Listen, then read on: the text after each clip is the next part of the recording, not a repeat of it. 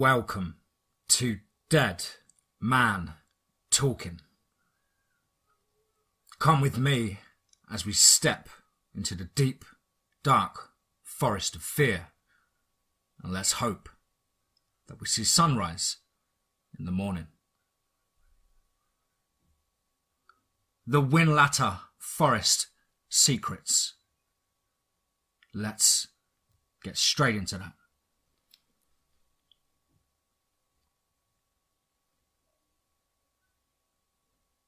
So, we all set? Asked Faye, my wife, as she loaded the last box into the back of the truck. All set, baby, I replied with my excitement brewing in my stomach. Her eyes said she too was buzzing to be on our way to our new dream home. We jumped in and pulled out of the driveway, casting one final glance towards our old semi-detached house. We had lived there since we first got married 10 years ago. Now, with our savings and a good couple of investments, we had purchased a dream property with some land near a lovely, remote disused quarry in a beautiful lake district. It was a risk to pile all of our eggs into one basket, yes, but to be honest, it was a steal. The owner had passed away and it had sat on the market for a couple of years. We literally couldn't resist. The home was a split-level cabin with a basement and separate subterranean double garage. The quarry nearby offered some amazing views, and I was hoping maybe I could build a lakeside cabin in the quarry and start a fishing farm. Faye also had her own dream of painting full-time, and the surrounding land and forest would be ideal. So, here we are, on our way to the Lake District to start a dream life. Our dream life. Unfortunately, it was the opposite. Our dreams soon turned to a nightmare we couldn't escape. Faye eventually fell asleep after leaving London, as she was up most of the night before, organising our trip and reorganising. Yeah, she is a little bit obsessive with organisation. Plus, a general lack of sleep in recent weeks due to a reoccurring nightmare. We joked how it must be an omen. I wish I had taken it more seriously, to be honest. I don't know if they had any link, but looking back now, I don't know. We arrived at the private dirt road that led through the forest and up to our home. Faye had been Googling local parks and activities and was absolutely bursting with excitement that the surrounding forest was one of the last ancient untouched forests in England. There was an abundance of wildlife, some unseen by many and on the endangered species list. We arrived just after 6 p.m. as the twilight hour was drawing to a close, and pitch black night was consuming all around us. Shadows danced through the tree line either side of the truck as we bounced and rocked over the old dirt road, literally potholes and rocks everywhere. Thank God I had the truck, I thought, as we made our way up towards the cabin. Oh, wow, said Faye. What? I asked. It says here that the old mine and quarry uncovered some ancient burial chambers and graves.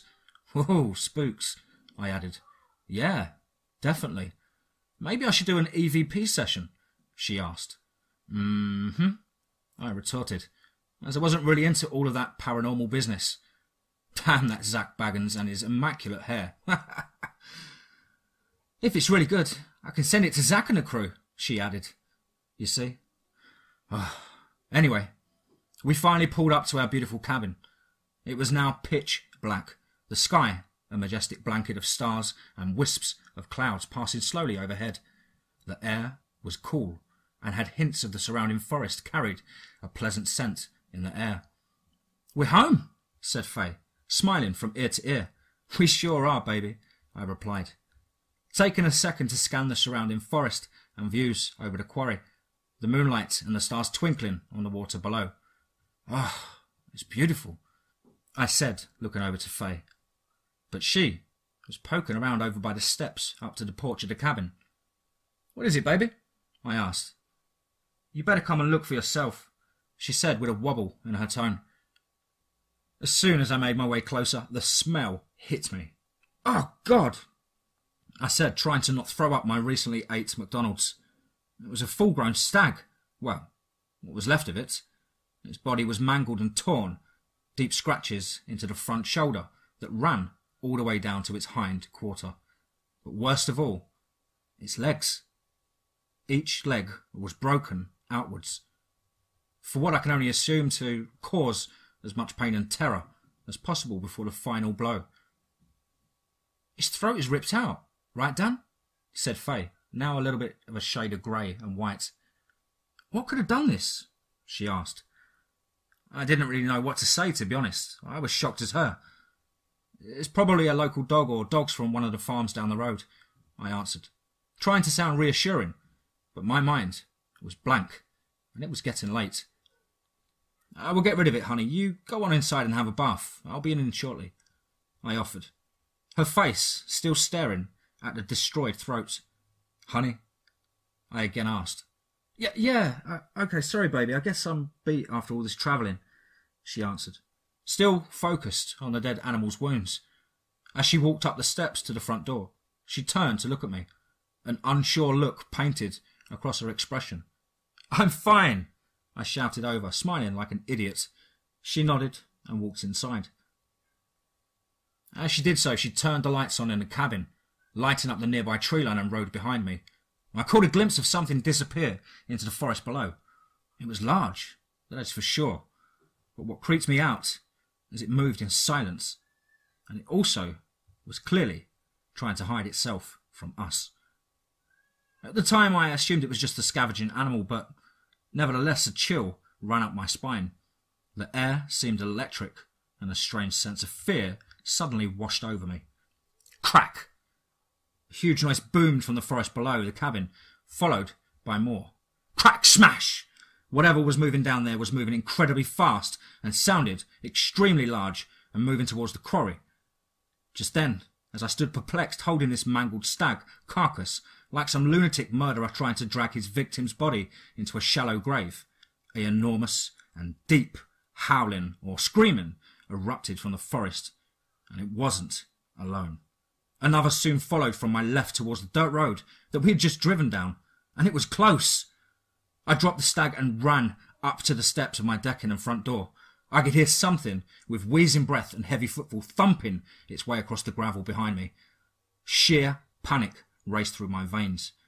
As I made it to the full security of the front door, I turned, only to see the back end of the stag being dragged quickly into the tree line, the branches 5 feet above it swaying as if something had just pushed its way through them. I gasped as another deep howl erupted from the forest below, sending flocks of birds flying into the night sky. And then silence fell all around. I was still standing at the door when Faye swung open the door behind me, causing me to jump out of my skin, and I squealed a note I didn't think was possible for a man to do. "Oh, did I scare you?" Faye grinned. I was still panting from the run and panic. I managed to blurt out, "Yeah," fake laugh, but she could see me trembling and my face apparently was as white as a sheet of paper. Yeah, you got me, honey," I said, trying to recover my masculinity. "Did you hear that?" I asked, looking more than puzzled. "No, what?"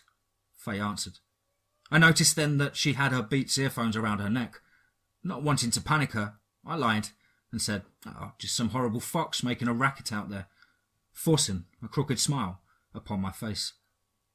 One last glance at the tree line and dirt road, but it was like nothing had happened at all.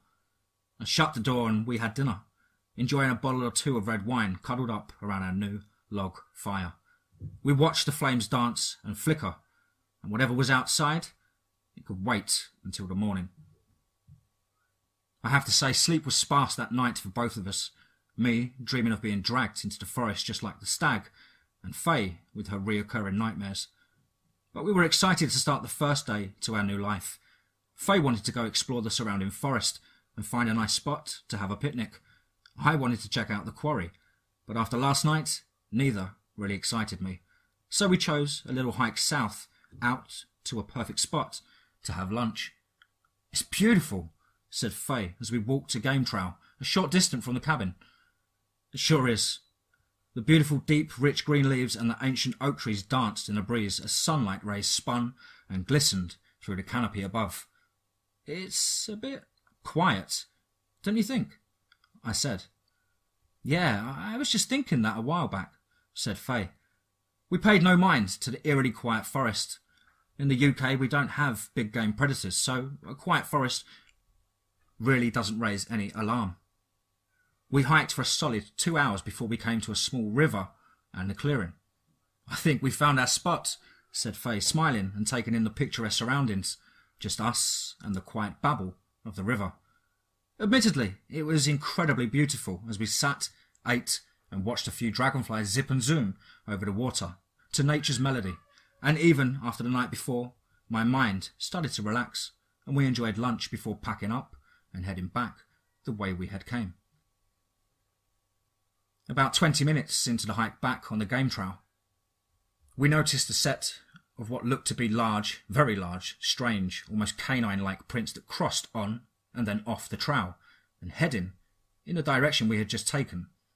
Wow, that must be a huge fox or dog out here, said Faye, examining the prints. They have to be all of 5 or 6 inches wide and 8 to 9 long. I don't think it was a dog, honey. Honestly, I've never seen anything like this, I replied, trying not to panic her or myself. It was now pretty obvious to me, though, we weren't alone right now. Something had been following us. Something heavy, unknown at least to my knowledge.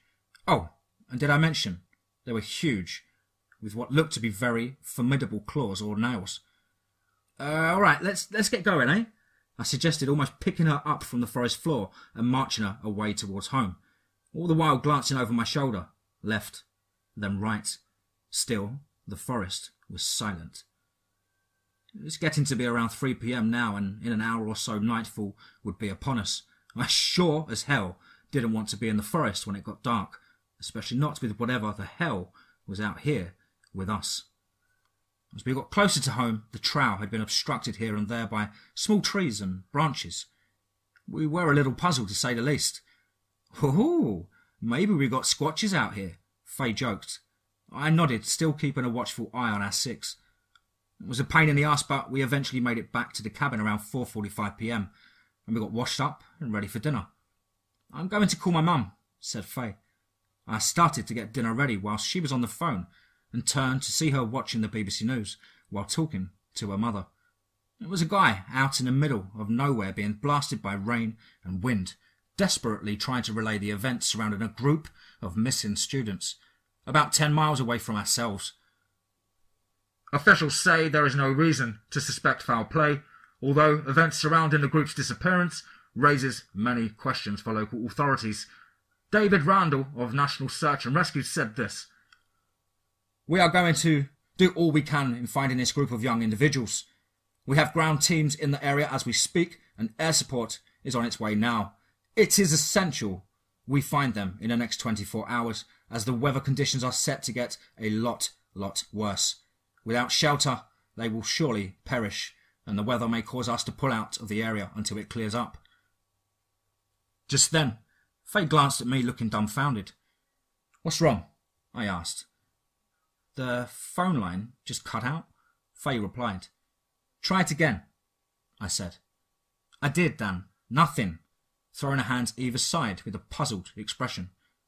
"It was probably the weather that's moving in. I'll call someone out in the morning, honey," I replied. Again, that chill ran up and down my spine, and the hairs on my arms stood up. Whatever was going on, it didn't feel good. Something was gnawing at the pit of my stomach. We put it to the back of our minds and settled down for dinner again. It was eerily quiet night, and the following day held that same eerie, stagnant ambience. The sky was a bleak grey and mauve as the trees rustled and creaked as the new stormy weather blew in. We decided to stay in for the day, and I had called out a repairman to sort out the phone line.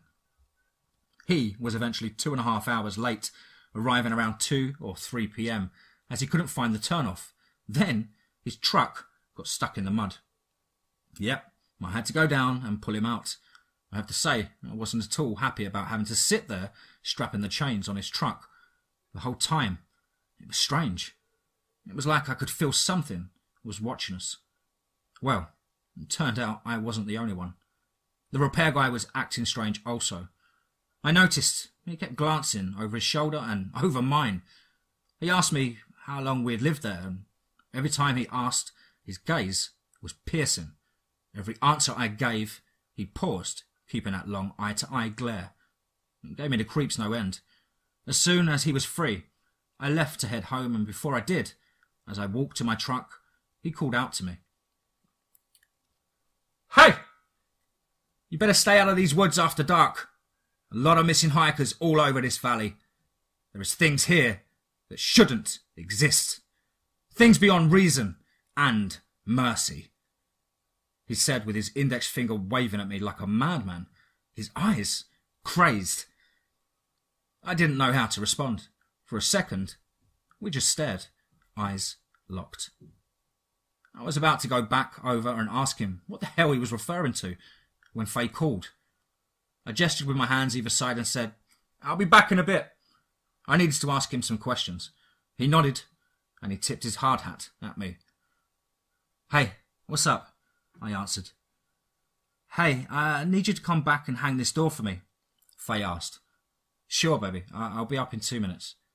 I hung up and got back in my truck and made my way back up the dirt road back home. As I was driving away, I glanced in the rearview mirror. The guy was just standing there watching me drive away. Okay, I thought. Something is not right here. What on earth was he talking about? I mean, yeah, people go missing all the time, especially out here in the country.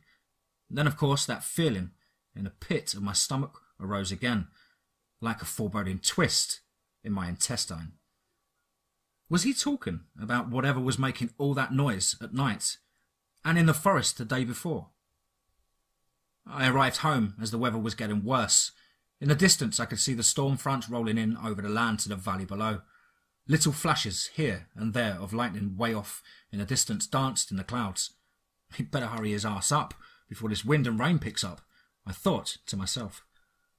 Surprisingly, the storm managed to hold off longer than expected, but we didn't hear anything from the repairman for a couple of hours. As much as I didn't want to, I knew I had to go speak with him about whatever he was talking about. I needed some answers for the weird things that had taken place since we arrived. Faye kind of seemed to pick up on my vibe and asked how long did I think he was going to be. I chuckled. I said I had no clue, especially in this weather. "Oh, okay." She laughed. I smiled back, but I knew I had to go, and it was around 6 p.m. and wasn't getting any earlier. "I'm going to go check on him, see if he's got stuck again." "Okay, baby," Faye replied. I grabbed my flashlight, raincoats and cigarettes and headed out to the door, glancing back to see Faye all happy cuddled up and watching her favourite programme on TV, with a smile on her face. I closed and locked the door, got in my truck and made my way down to see what was up. By now, it was pitch dark out. The wind was heavy, and I could hear it whistle through the nooks and crannies of my truck. Rain began to blow all across my windshield and windows, making my vision ahead a task in itself. Anyway, a couple of minutes down the now liquefied dirt road, again, thank you Land Rover, I could finally see his truck, right where it had been before, although now it was across the road at a 35-degree angle, lights on, and as I would eventually find out, engine running. Almost like he had attempted a U-turn, or a U-ey, as you guys might call it. My brow frowned at the sight, and my hands grew sweaty on the steering wheel. I pulled up just short of his truck, the rain coming down in sheets. My truck windows already steamed up with condensation. Where was he? I thought. Where the bloody hell is he? As much as every fibre of my being screamed at me to get out of there now, my stomach in knots, I stepped out onto the muddy road and began walking around to the truck, clicking my flashlight on as I did so. It was torrential, the rain beating off my face, and that same distinct rotting smell lingered in the air. I slowly looked around but couldn't see him or hear him anywhere. "Hello?" I shouted. Nothing. Again I tried. "Hello?" Nothing. I finally made it around to his truck to his driver's side door, which was wide open. As I did so, I thought I heard a man's yell, but it was quick and very faint from a distance into the forest. I couldn't make it out.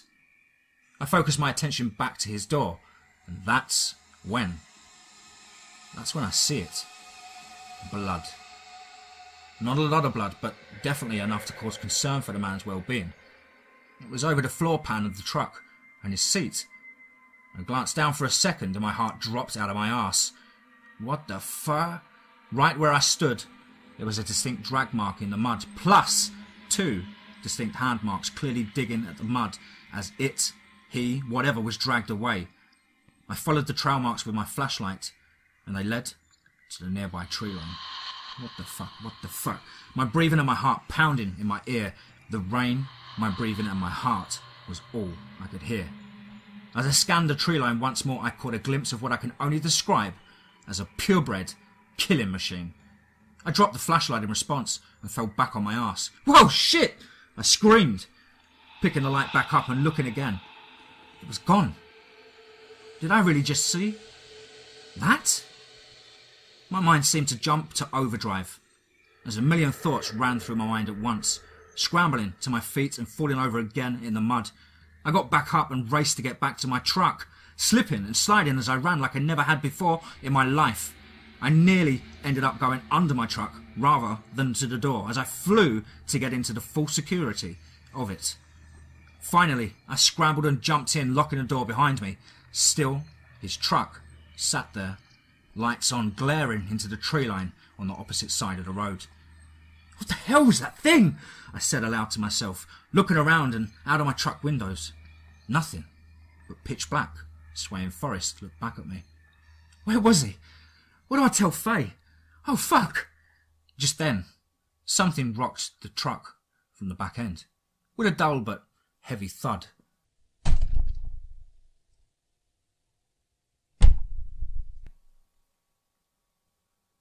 I gasped out loud and then cursed at myself for doing so. Reaching under my seat, I grabbed my only form of protection, my hatchet from B&Q's. Oh, for fuck's sake, yeah.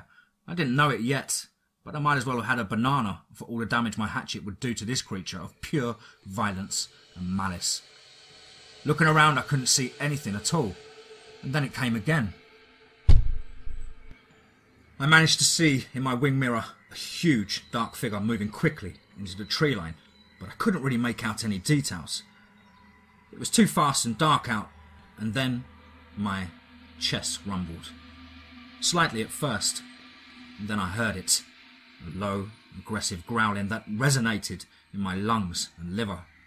My soul felt it. It was that deep. With this, I had had enough and started my truck to life, flooring the gas pedal, wheels spinning in the mud and clay. I whipped her round 180 degrees as fast as I could without wrecking her into the damn trees, and drove like I just stole it back to the cabin. Looking at my mirror, I could see something now huge burst out of the tree line, brush and branches flying through the air as it did so. It landed on the road and began chasing me. Oh shit!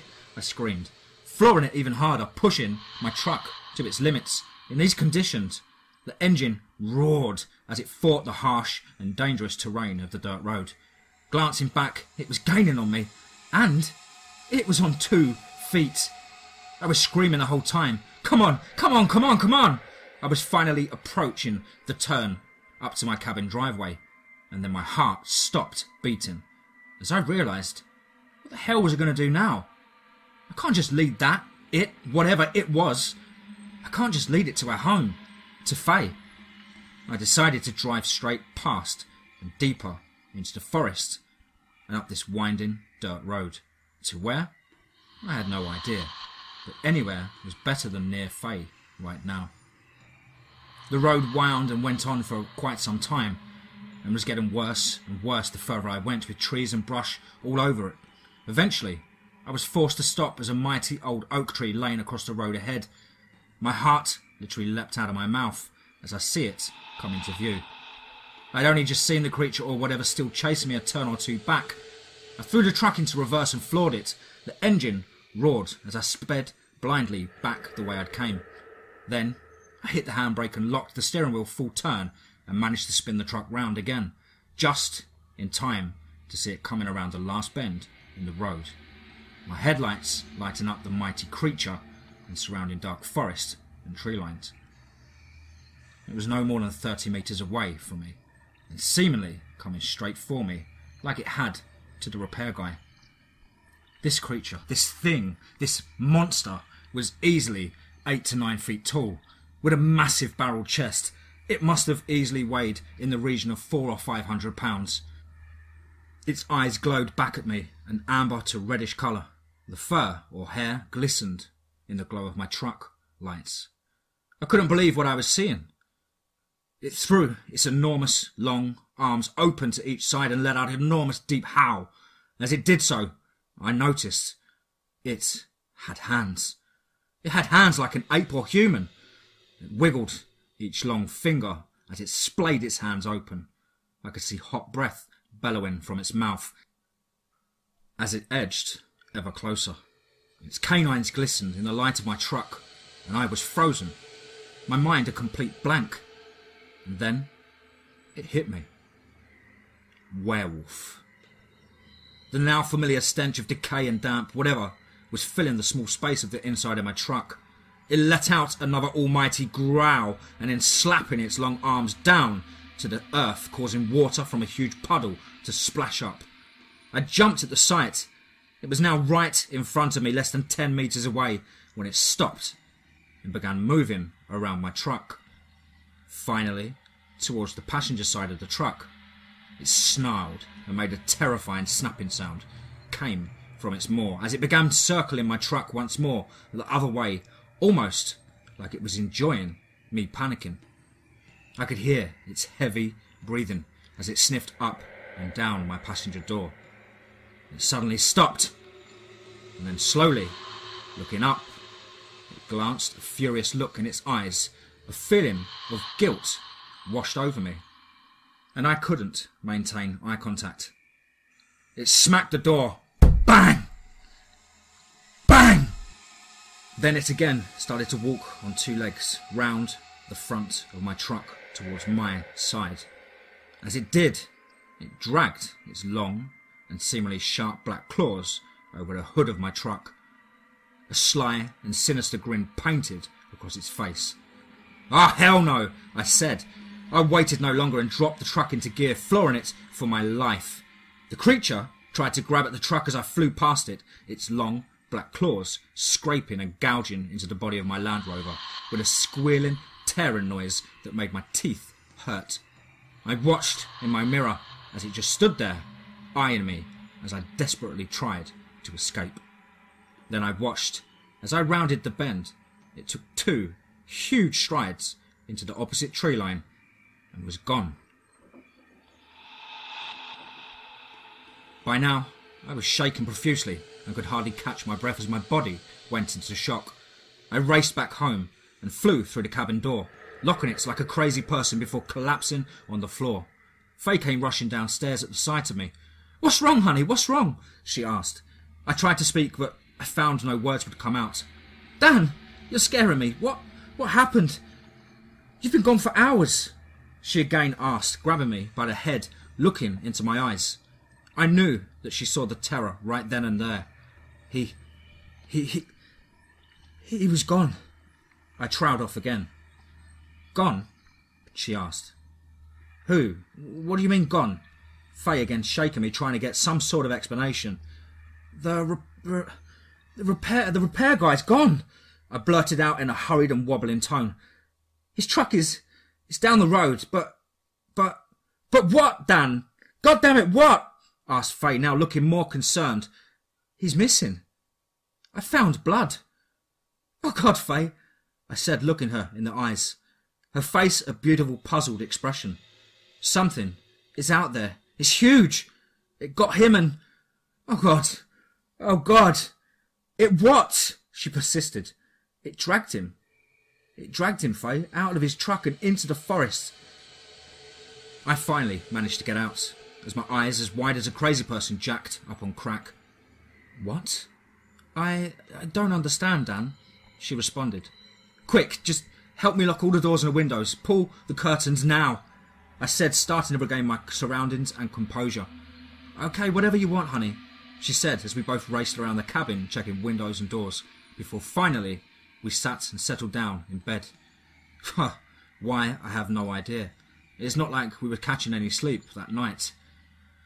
It was a quiet night with nothing but the storm blowing outside and the rain beating off the glass windows.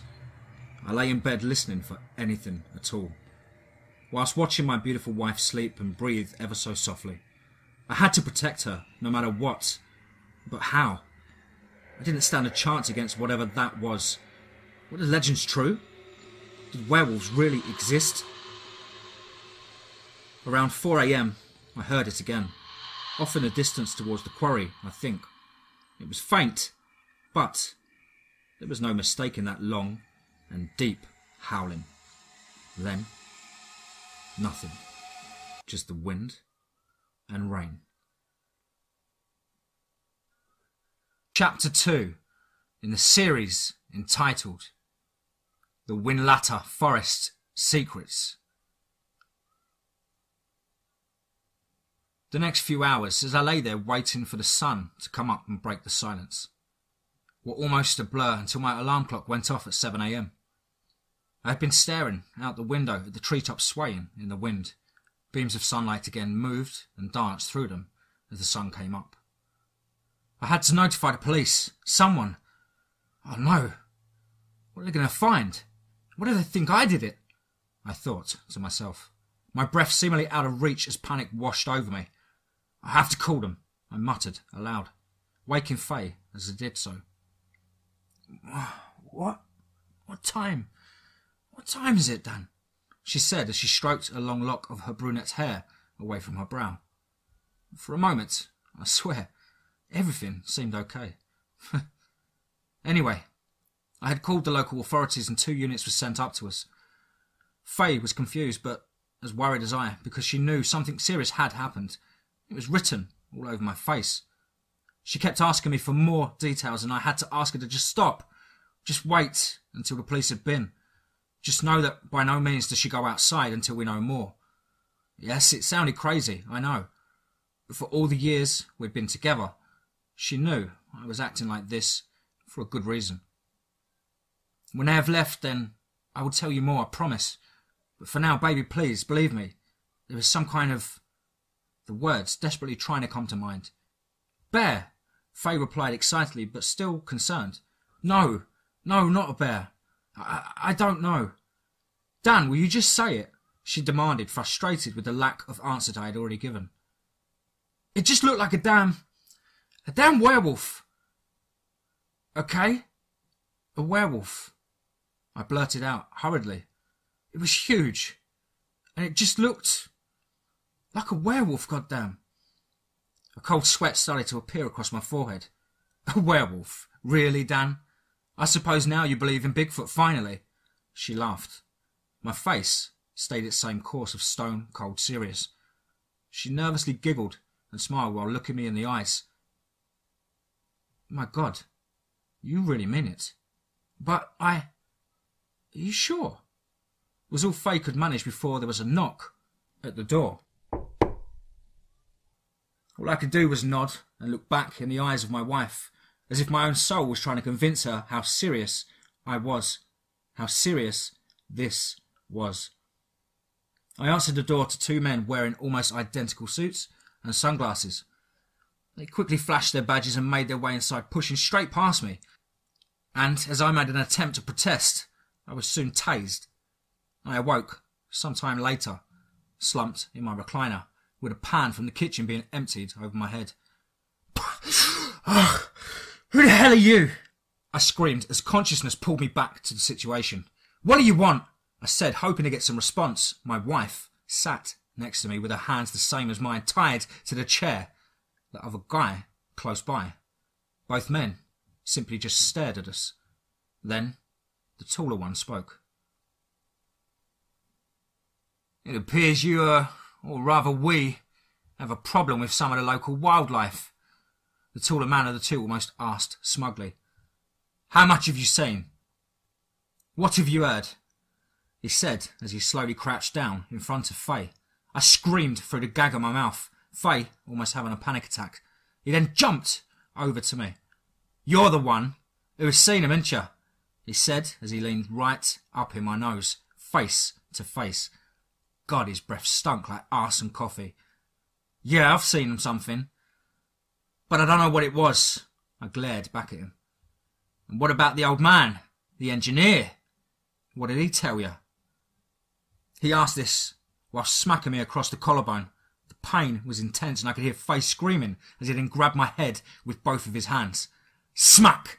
He sucker punched me in the chest and brought his steel toe cap down after it with a crunch, winding me of any breath. Now, you have exactly 2 minutes to get your shit together and tell me what they told you and what you've seen. He screamed at both of us. Okay. Okay. I tell you, you fucking piece of shit, I said, spitting up some blood and gasping for air in my now very sore chest. Of course you fucking will, he remarked, so cock-sure of himself. I think there's a bear or something out there in the forest. I again gasped and wheezed for breath. Oh no, you know we're not here to fuck around, Danny boy, eh? He gestured with his bear-like fist clenched and his chubby index finger pointing at me. What about the other animals, Danny? No? Nothing mentioned by the old boy? Again, he kicked me and Faye screamed at him to leave me alone. Right, all right, I said, coughing and spluttering. There was something odd about the old boy. He kept staring into the forest around our trucks as we spoke, and he warned me to never go in the forest after dark. That was it. He never said why. Just never to go in after dark, I said, looking this piece of shit in the eyes. He never got to tell me what the hell was going on here. Whatever was out there got to him before I could return, or before he could come back up to the property when he was finished. Again, the other guy next to Faye did nothing but stand and stare at me, and then Faye, and then me again. Well, the taller one declared, here's the thing. You're not supposed to be here, and neither are they. He said with a chuckle in his voice. The old man was eldest to a local farming family, who, well, have been working these lands around the valleys for hundreds of years. Generations of generations. You get the fucking picture. He continued. The warning he'd given you was served with genuine message. You really don't want to be in those woods after dark, Danny boy. In fact, if I was you, and you're pretty sort of a wife, I'd get the hell away from here as soon as possible. He declared, but almost with a tone of, we don't have a choice. Oh, he asked. I almost forgot to mention. Do not mention any of this to anyone. As of now, you're both under our surveillance. What? I said, pissed to the point of my blood boiling. You still haven't told us who you work for. That is information you do not need to know, and will never need to know, Danny boy. Just think of us as guardian angels. We're part of the clean-up crew, who, well, he paused. Clean up. Again, with that maniac-like laughter. It's up to you to stay or not. But I do think it's best you make a move ASAP. It's almost a full moon. So the werewolves, I shouted. He's a clever one, this one, ain't he, John? He declared almost again smugly to himself and his partner. No, you damn boy, not werewolves. Something altogether far worse. They have been here forever. The local people know where to stay and where not to stay. They have an almost understanding with some of these creatures. But believe me, boy, there are things in this valley and forest that will skin you alive whilst watching you in the eyes just for pleasure. He screamed as he again came in close to my face with his disgusting breath, rancid and hot. Remember, not a word, or your pretty wife here might have to go meet their alpha male.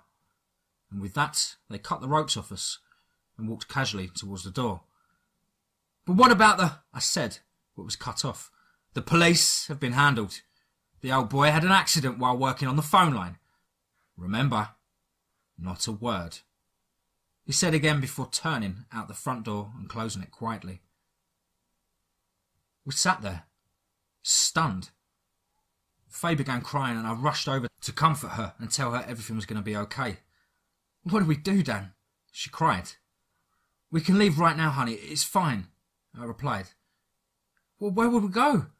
All our money's in this. We can't just leave. She sobbed. I know, but I didn't know for the first time in longer than I could remember. I didn't have an answer. That day was spent with me making reinforcements to the cabin and trying to make a couple of spears. I must have looked ridiculous. Had we not lived in such a remote location, I surely would have ended up on YouTube or something. In my head, I had watched Bear Grylls survival shows, so had some idea of what I was doing. Well, that's what I thought anyway. Faye jumped straight on the internet and started researching anything remotely relatable. Lycans, werewolves, wolfmen, until finally, as it was getting late afternoon, she called me over. Hey, come check this out. I rushed over and sat down with her. While sipping a piping hot cup of coffee, she began to explain how through her Bigfoot research community there was a word and reports of such werewolf-looking creatures, and they were named collectively by the term Dogman. I could not believe what I was seeing. These are all the reports in the USA, Dan, she said. So far, there was a number of these things all over the USA.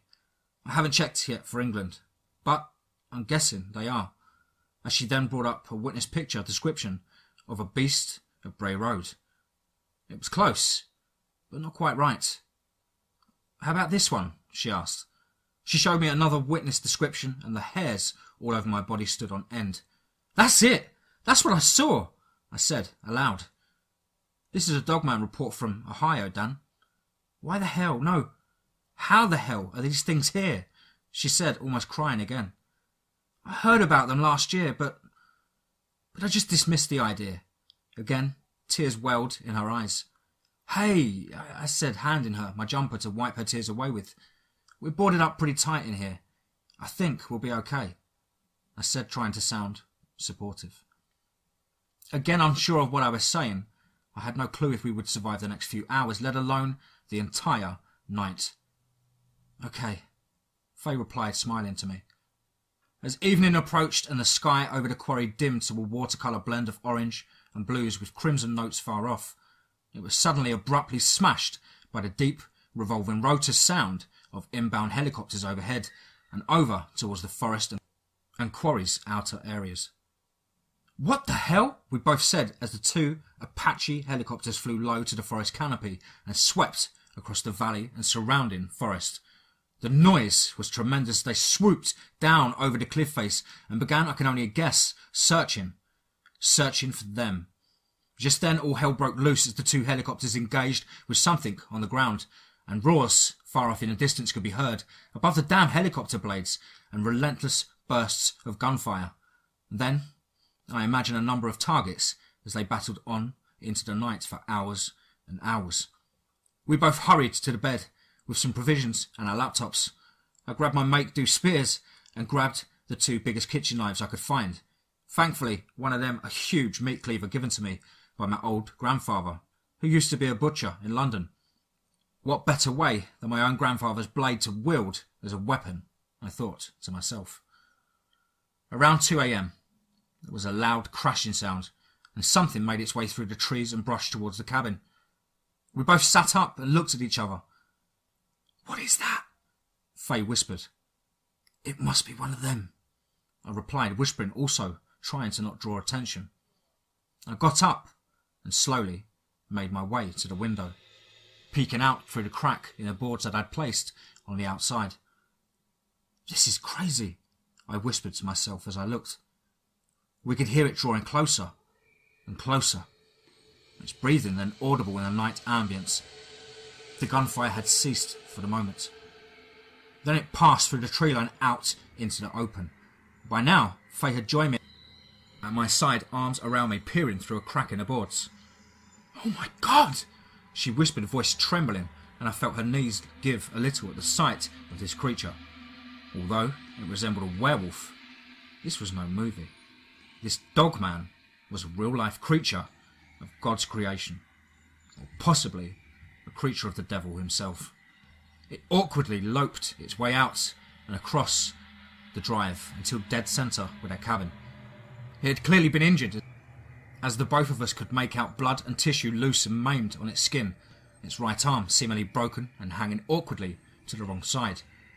It paused in its journey across and turned to glance up at us. I swear, it knew we were looking at it. The strangest thing then again happened. As we looked upon this beast, a purebred force of fear and violence, it was like it speaking to me directly to my mind. As I could not maintain eye contact or whatever. I don't know. It was just strange. Faye said she felt the exact same feeling. It made its way over towards the steps and again stopped, sniffing the air with huge, long snorts, and then continued to walk up onto our decking. "What the fuck do we do, Dan?" Faye whispered to me. "We sit tight, stay still and quiet, okay?" I replied, hoping she had enough strength to see this through, for the both of our sakes. The heavy and lengthy strides took each step of its clawed feet came down with a booming thud. We cuddled up in bed watching and waiting, listening as it continued to circle the property. We could hear it trying to handles to the doors, and then came from the windows as its long black claws reaching through the boards to tap on the glass on the other side. It continued again, and we sat silent, watching and waiting for the sun to rise, or this thing, this monster, to burst its way in, whichever came first.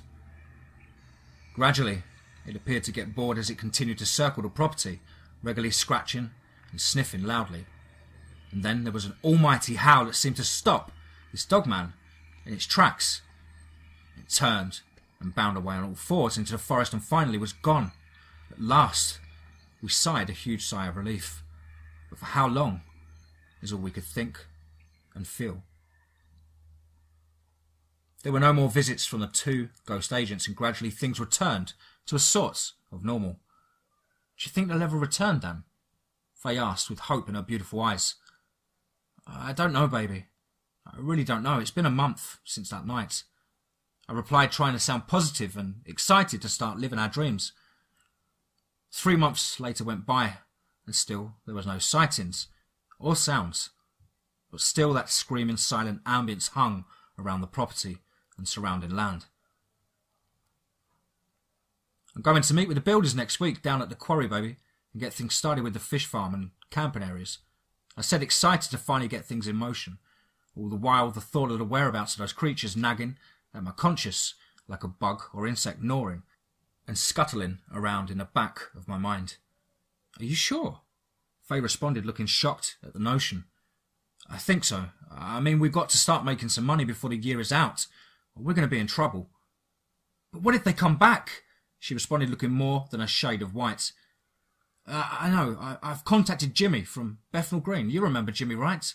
I said, kind of hoping that she didn't, as Jimmy was the sort of guy who caused a fair deal of mayhem wherever he seemed to go. "Oh, Dan, you can't be serious. Jimmy? The guy's a freaking lunatic," she said as she glared back at me. "Yeah. Precisely the type of guy we might need around here if those things come back. Plus, he can get hold of a couple of shooters for a good price." I replied, hoping she would ignore the obvious headache that Jimmy was so fondly known to cause. "You are fucking kidding me, Dan. What the hell do you know about guns?" she declared, angrily shouting at me in frustration at my suggestions. "Look, I know it's not ideal, baby, but I don't think we have a choice. We need something to protect ourselves from them. Do you have any better ideas, Faye?" I barked back, but all it did was cause a stagnant rift to well up from our nightmares and worries. I left and headed out the door down towards the quarry in my truck, slamming the front door as I left. "What the hell are you doing, Dan?" I muttered to myself as I climbed into the truck and made my way down the bumpy and overgrown dirt road that had once led to the edge of the quarry site. "I pray to God Jimmy can get hold of something serious, because I'm all out of ideas," I said to myself once more before finally pulling up just outside the quarry. The sun was beautiful and a warm breeze carried through the long, overgrown grass and trees. This could be perfect, I thought. Yeah, perfect dream. Or perfect nightmare.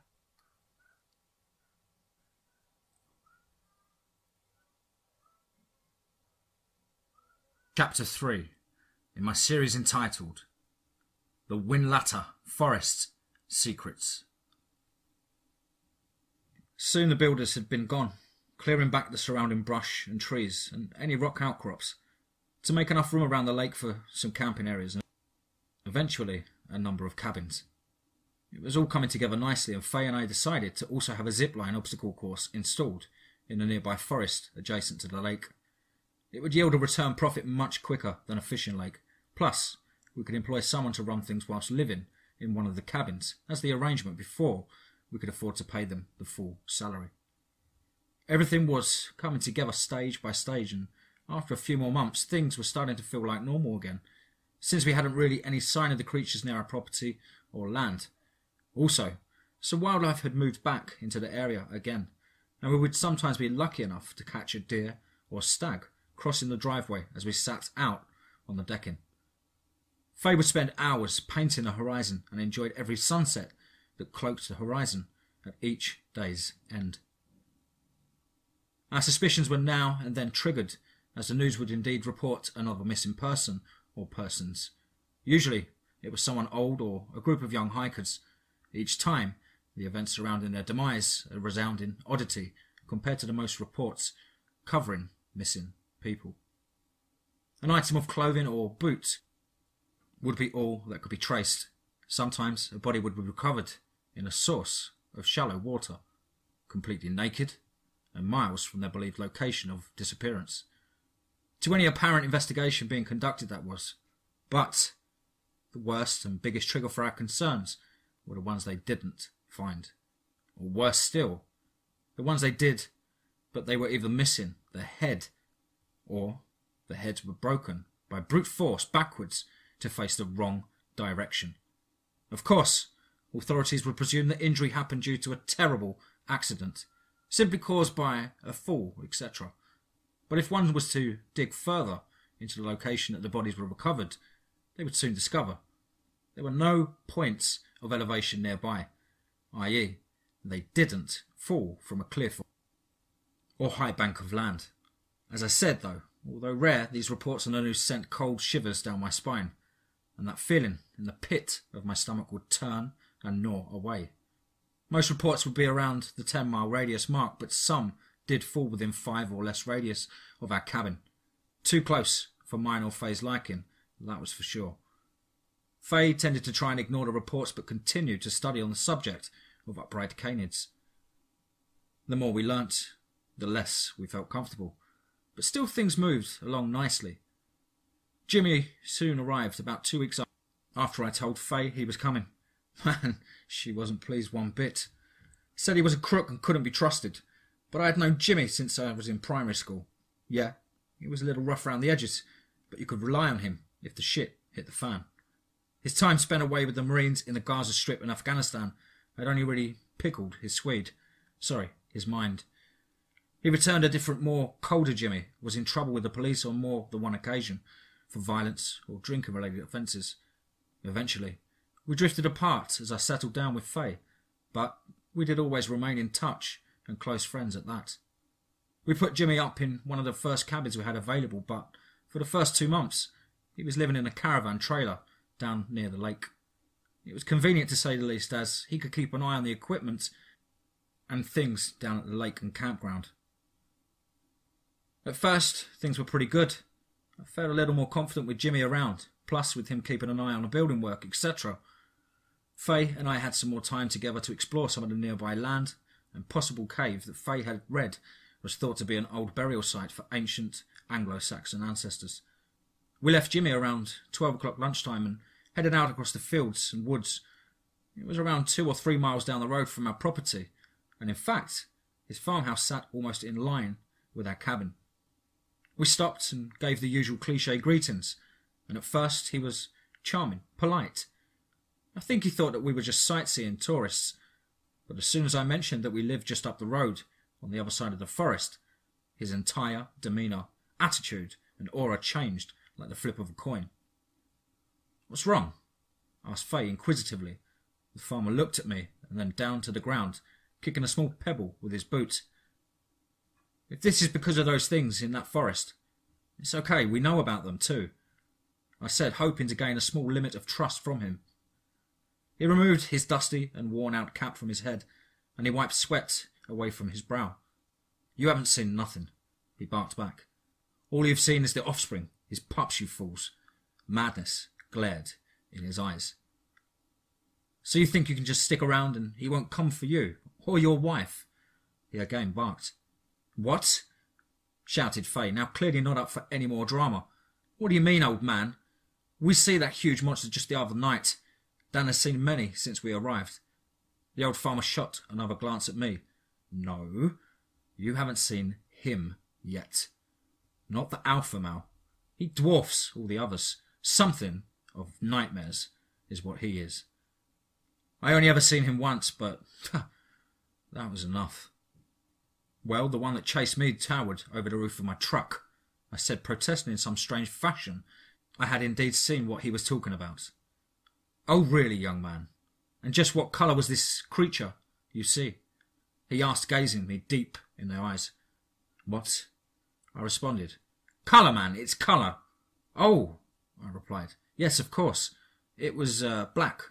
It was but darker than night itself black. I've never seen anything else like it before," I replied. The old boy chuckled slightly to himself and began shaking his head. "No, Dan, no. I'm afraid you are wrong. And as yet, I believe, as yet to see him, the alpha." "How?" replied Faye, looking more and more vexed by the minute with our new neighbour. "Yeah," I agreed, eager to hear why he was so sure I had not encountered this alpha male dogman. "Well, one reason, Dan. He is as white as snow with little bits of black at the tips of his fur. The alpha always takes on a white coat akin to the silverback gorilla, coming of age and status within his community." "But how?" I stammered before being cut short by the farmer. "I've lived on this land my whole life, young man. It's, or rather they, have been here longer than anyone can recall. I lose a few sheep a month or chickens and a good few dogs over the years. There's nothing you or anyone can do, son," he said. "And what about those government arseholes?" I asked. "They're beautifully stupid. You will see them and their trucks around now and then. I honestly don't think they even know how to deal with them, let alone the alpha," he responded. "Is there anything we can do to, stay safe?" I asked. He nodded and replied, Yeah.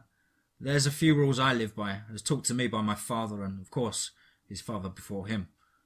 First, stay inside after dark at all costs. Second, don't try to interfere with them or their food, much like a pit bull and his toy, you know. 3, respect the forest if you're ever crazy enough to go back in there. Obviously lock everything up at night so you don't have any, late night visitors. They can turn a door handle, no problem. Oh, fantastic. Just bloody brilliant, Dan, shouted Faye. They're going to just walk right in while we're sleeping, she added.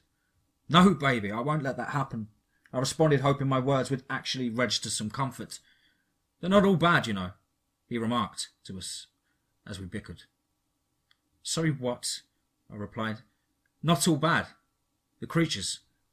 Some are different to the others. They seem more coexistent or just simply not interested. I don't know. I've had them walk right past me or come right up and sniff me before.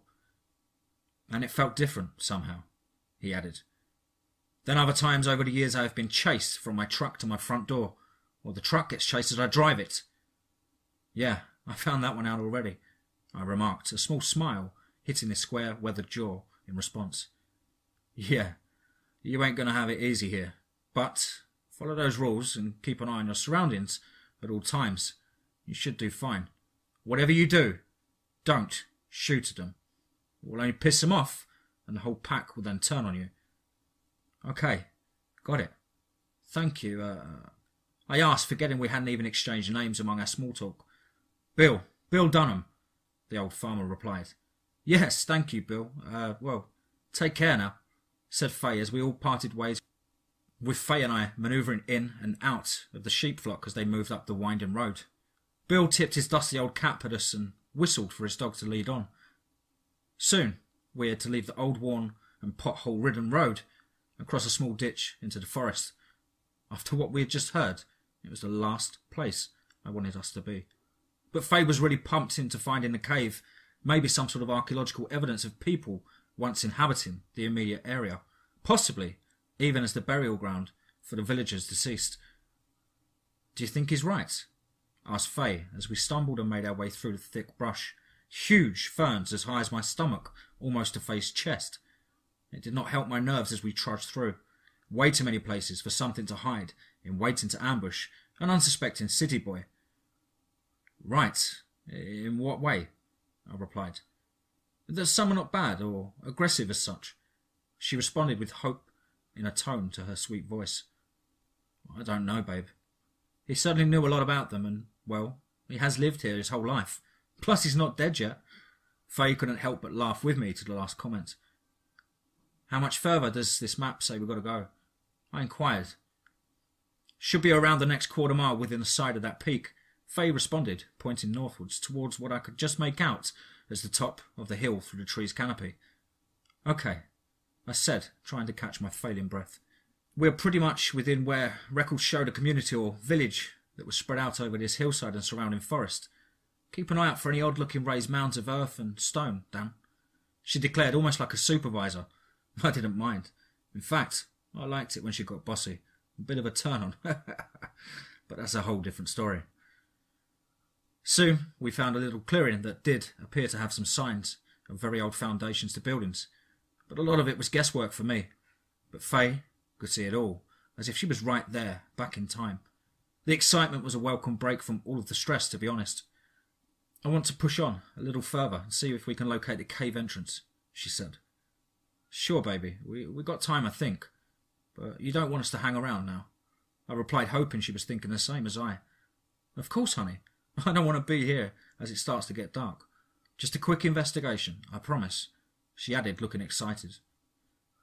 We cut through the thick trees and ferns for another 10 or 15 minutes until gradually the ground began to incline, and then we broke through the trees and brush to be met with the solid rock side of the hill, various wild flowers sprouting from the nooks and crannies in the hard, unforgiving rock, and relentless green and brown lichen and moss. The contrast of grey and white granite rock with deep and light green and browns, and then explosions of colour with yellow, lilac, reds and whites. There was a definite hint of a close-by honeysuckle bush wafting on the cool breeze. We followed the rock face around the corner, found a small game trail that clung to the steeper parts of the incline. As we rounded another bend in the trail, we came across some animal bones scattered all over the leafy trail. We both glanced at each other nervously. Then we kept pushing on, I then taking the lead, a few paces ahead of Faye. Soon we found a small mouth of a cave. It wasn't anything grand, by no means, but we could clearly see some inscriptions and drawings on the inside about 20 feet into the cave. We clambered and climbed in and down to take a closer look with our flashlights. I have to say, it was beautiful and downright incredible. These drawings were so old, yet here they were, still holding colour that was probably made from local plants and mineral sources.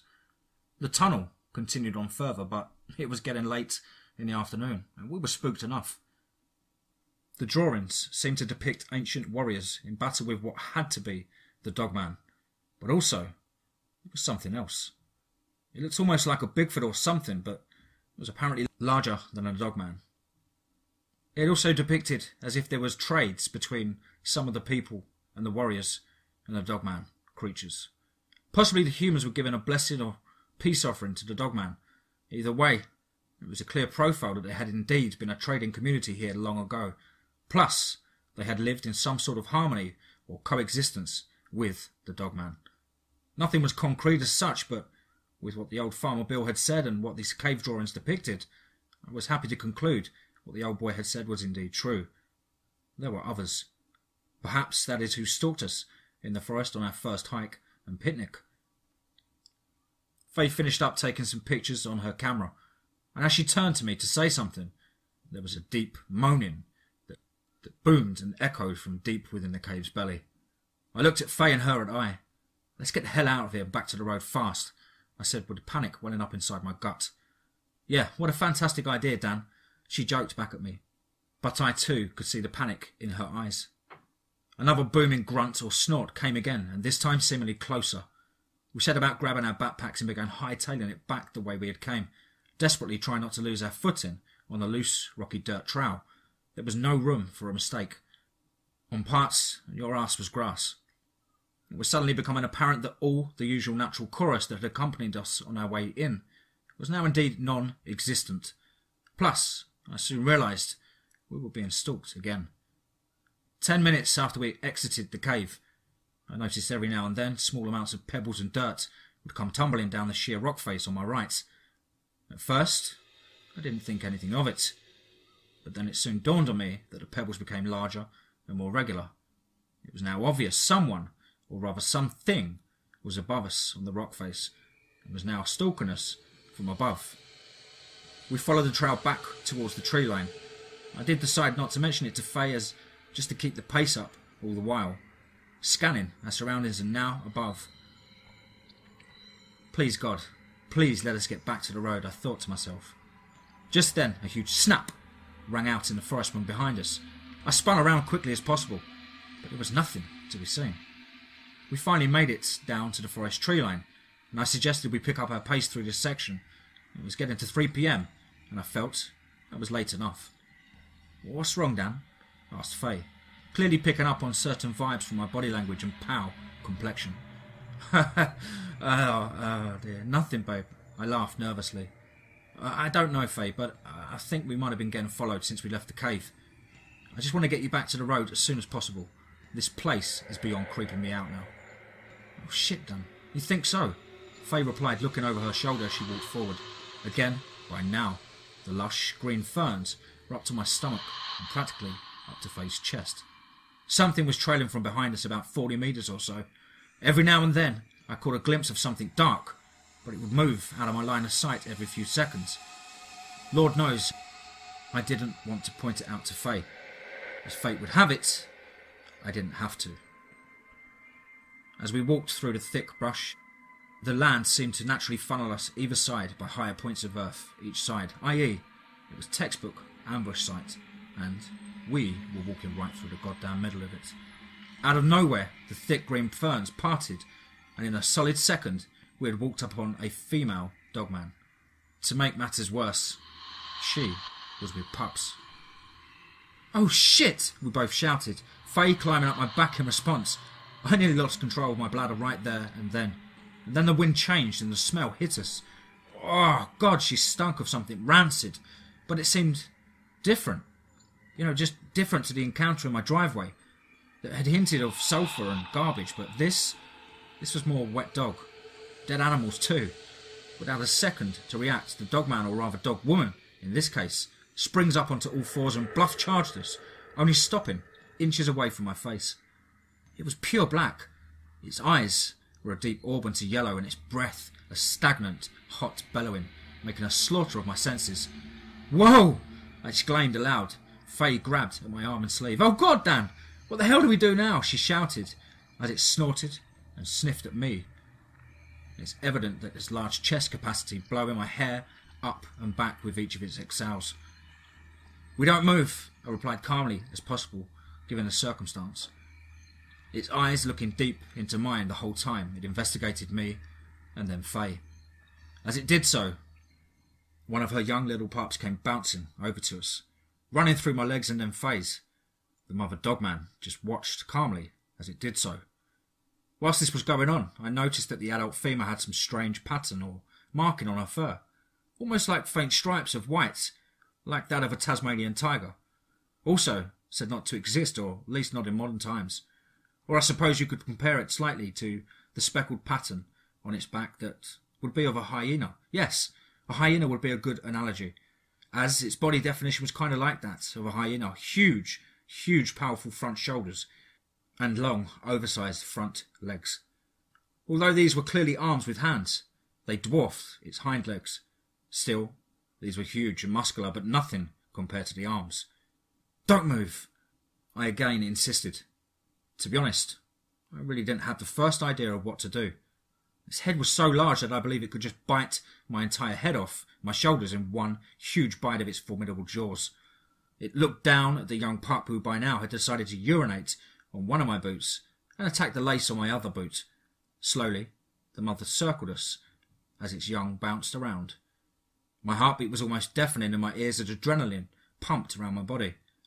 As it paced slowly around the both of us, frozen in our place awaiting whatever judgment it was going to cast against us before ripping my arms off and tearing my throat out. But it never did. It continued to look us up and down intently, and then at its pup savaging what was now left of my boot. "Okay, follow me, slowly. Remember, it's going to be watching for any fear and sudden movements. Just step back with me slowly." I asked Faye, hoping she could maintain her composure for just long enough for us to get out of there. "I'm scared, Dan," Faye replied softly, a definite wobble in her voice. "I know, baby, I know. Me too. But it would have killed us by now if it was going to, right?" I added, as we slowly began backing away and taking a wide breath of the mother and her little pack. As we did so, she followed us with her gaze intently. It suddenly became clear the old boy was right. There was another kind, another more natural pack. For as we cut our way through the brush and trees, we could make out larger dogman, probably the rest of the pack, tailing us and flanking each of our sides the entire route back to the road. Only once we came out of the deep, dark forest and fading sunlight beamed into our eyes did the pack appear to leave us, although I'm sure this was not the case. "That was too close, Dan," declared Faye, now looking over her shoulders as we walked the last few miles back to our cabin. "Absolutely, babe. But did you see how she reacted to us?" I asked almost excitedly. "Yeah, it was strange. I thought for sure we were going to be torn to shreds," Faye replied. It was fast approaching 4:30 p.m. and the sun had begun its descent into the twilight rest. The horizon again a wash of deep, warm summer colours, as incredible-sized flocks of starlings swooped and danced in the sky, almost hypnotising to watch thousands of tiny birds moving as one giant cloud of loud tweets and chirps. Strange compared to the dark and scary reality of the area that had just once again rocked our little world in two. A little while later, we made it back just as dusk was taking hold of the forest and surrounding land. Around 7 p.m, we invited Jimmy up to the cabin for some dinner and a few beers. Faye again not the happiest of bunnies, but I think it did help a fraction having another man around the house after the day's events. "Jimmy, mate, I need to tell you something. It's going to sound like bullshit, or you're going to think I'm having you on, or crazy. But you need to know why I called you up here and asked you about the strap." Yeah, go ahead, mate. I'm all ears. I know it's got to be serious or you wouldn't invite me up here. It's not like Faye enjoys my company." He laughed a hearty laugh. Faye scowled at him and then me, as if to say, "Fuck the both of you pricks." I grinned in response, then added, "No, Jimmy, I mean it. There is something in this forest. Hell, all over the valleys." "Yeah, sheep, Dan," he added jokingly. "No, Jimmy, listen to me. As soon as we arrived, things started happening. Strange things." He looked at me, confused. "Well, we had a problem with the phone line. We called the guy out, and next thing I know, he calls me up to ask me to pull his truck out of the mud. Well, Jimmy, I got there in the pissing rain, pitch black night." Yeah, Jimmy beckoned. "Well, his truck was on, light and everything. His door was wide open, Jim, and there was..." I trailed off again and flashbacks ran through my mind of that evening.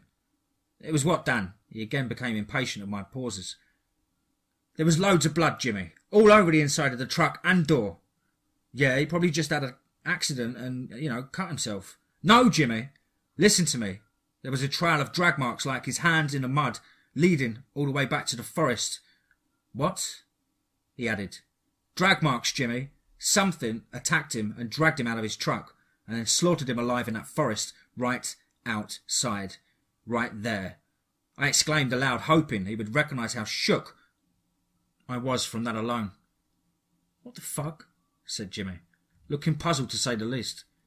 There's more, I responded, whilst Faye sat with a cup of hot tea between her hands.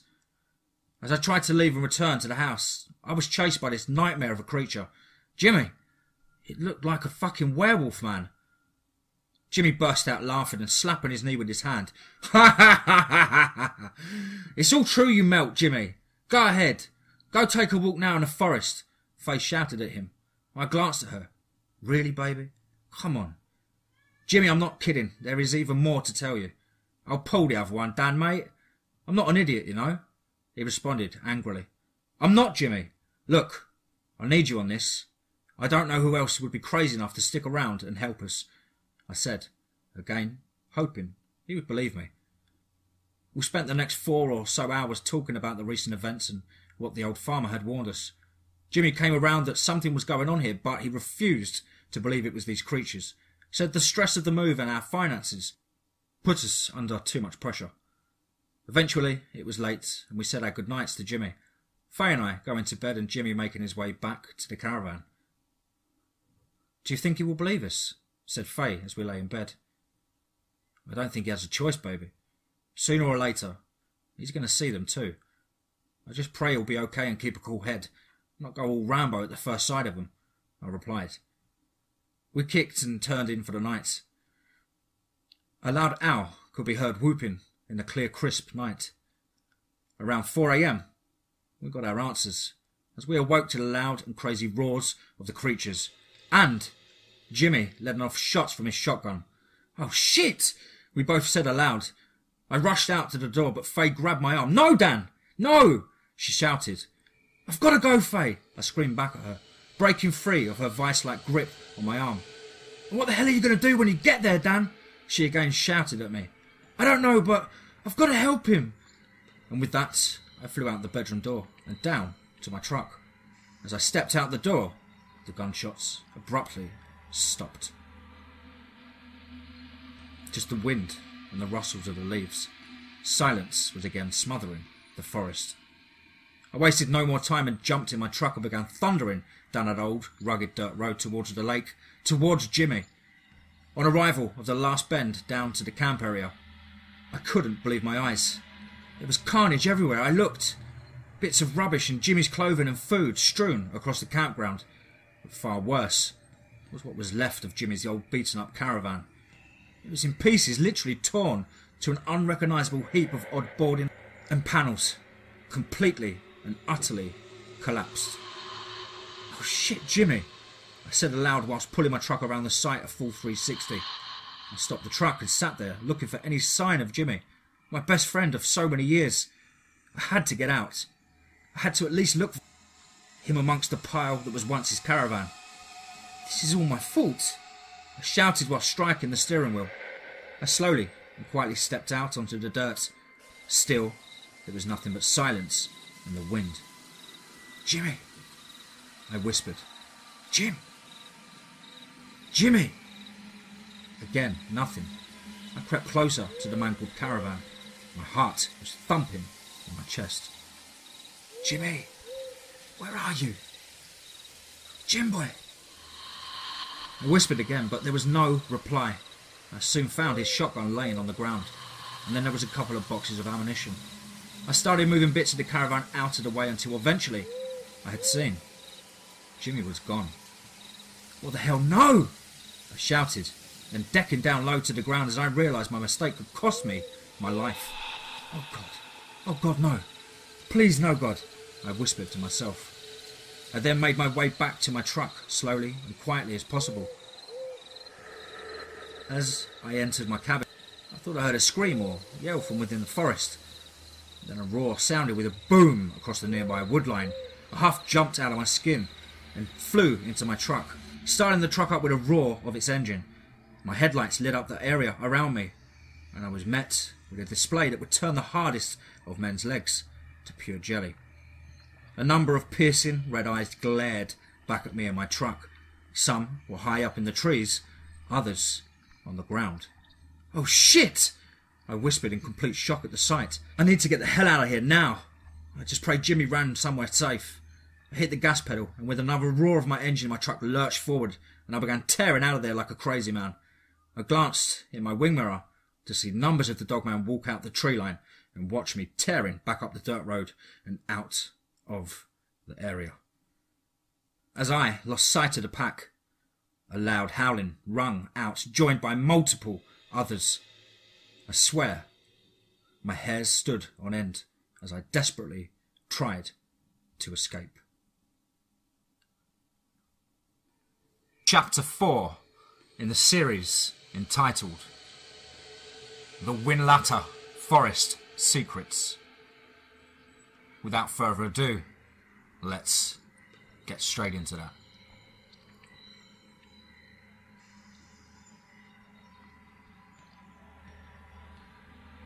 Whilst making my escape up the dirt road and down through the dark winding turns, thick trees and brush scraping my truck as I powered it over the rugged terrain, I could hear them. They were coming for me. I managed to get a head start, but the terrain of the road was terrible, with its potholes big enough to swallow a small car whole. They were soon either side of me, smashing through the trees and brush at an alarming rate.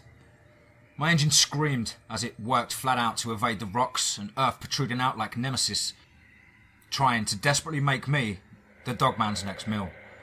Suddenly, two large dogmen jumped out of each side of me, smashing into the side of the truck as they did so before causing me to lose control of the truck and crash through the trees down a 35-foot drop into a nearby river or creek, as you might call it. Everything was spinning, and a loud ringing in my ears was playing over as if on loop. It was suddenly interrupted with a huge, deep, bone-rattling growl and thump. On the now upside-down truck, the truck leaned and rocked as it made its way over to the front end, its enormous weight crunching the aluminium body, and a clinking sound I can only assume with its long, black, clawed feet. Another growl, but this time there was a hiss to accompany its terror. I was still spinning and felt my consciousness failing. Still stuck in my seat, suspended precariously upside down by my seatbelt cutting into my shoulder. I was sure this was it. I looked ahead and out the window screen to see two huge muscled hairy legs and feet with long thick black claws make their way in front of the truck. There was a loud snarling sound and then a bark of sorts. I guess they were communicating as the one on top of the truck responded with a deep and ended with a hiss. I was frozen, completely helpless. Again my head throbbed and spun, almost at that point when I was ready to give up, let them do whatever horror and torment they had planned all this time for me. But as my consciousness finally gave way to blackness, I heard another long, extremely deep howling come from deeper in the woods. Then a second or two later there was a loud thundering that I could feel through the dirt. I felt the dogman on top of my truck jump down. Again, a deep blackness threatened to envelop me. The other dogman at the front turned to face the loud thumping noise, and within seconds the forest erupted into tremendous loud chaos of growls and snarls. What the hell was going on? I thought to myself. Without any further delay, the two dogmen that had chased and rammed my truck off the dirt road were tackled and began fighting with other dogmen. What the hell was going on? I could now see out of my passenger window they were both engaging with three other dogmen. The sight was incredible to say the least, as each monstrous dogman growled and swiped with their long claws at each other, biting and tearing as they wrestled and desperately as each tried to kill the other. The two dogmen that had chased me were very large compared to the three that mysteriously came from deeper within the forest, but the three dogmen had the agility and the strength to match them. Plus, they had one more. Again, my consciousness was in and out as I began desperately trying to free myself from the seatbelt. The thought of leaving Faye alone in the cabin, out here, with these creatures, was the only thing keeping me going. Well, that and the adrenaline pumping through my system at the sight before me. One of the dogmen grabbed its opponent and lifted it up before ramming it into a large tree with a tremendous crack, sending wood and splinters flying into the air. I managed to free myself, slumped onto the roof of my truck, and began kicking my door out, desperately trying to escape these apex predators. A loud, almost war cry rang out soon, followed by a loud and wet crunch. I glanced over my shoulder to see two had now become one, as the downed dogman lay mangled on the floor, clearly with its back broken, as the successor began to rip its throat out.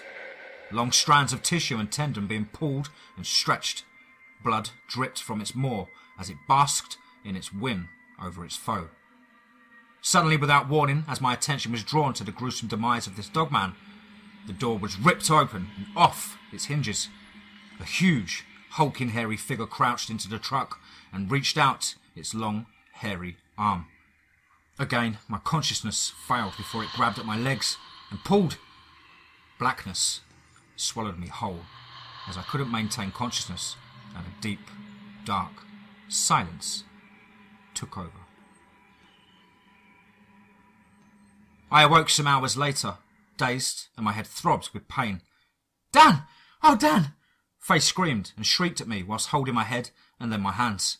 "Where the hell have you been?" she asked, her tears falling into my eyes and onto my clothes. "Oh, what?" I croaked and wheezed as the extent of my injuries became apparent. My chest was sore with bruising. "Oh, Dan, you stupid arsehole," she added, trying to crack a smile through her stains of mascara streaking down her cheeks. "Oh, no! Oh, Jimmy!" I wheezed as last night's events raced through my mind. "What, Dan?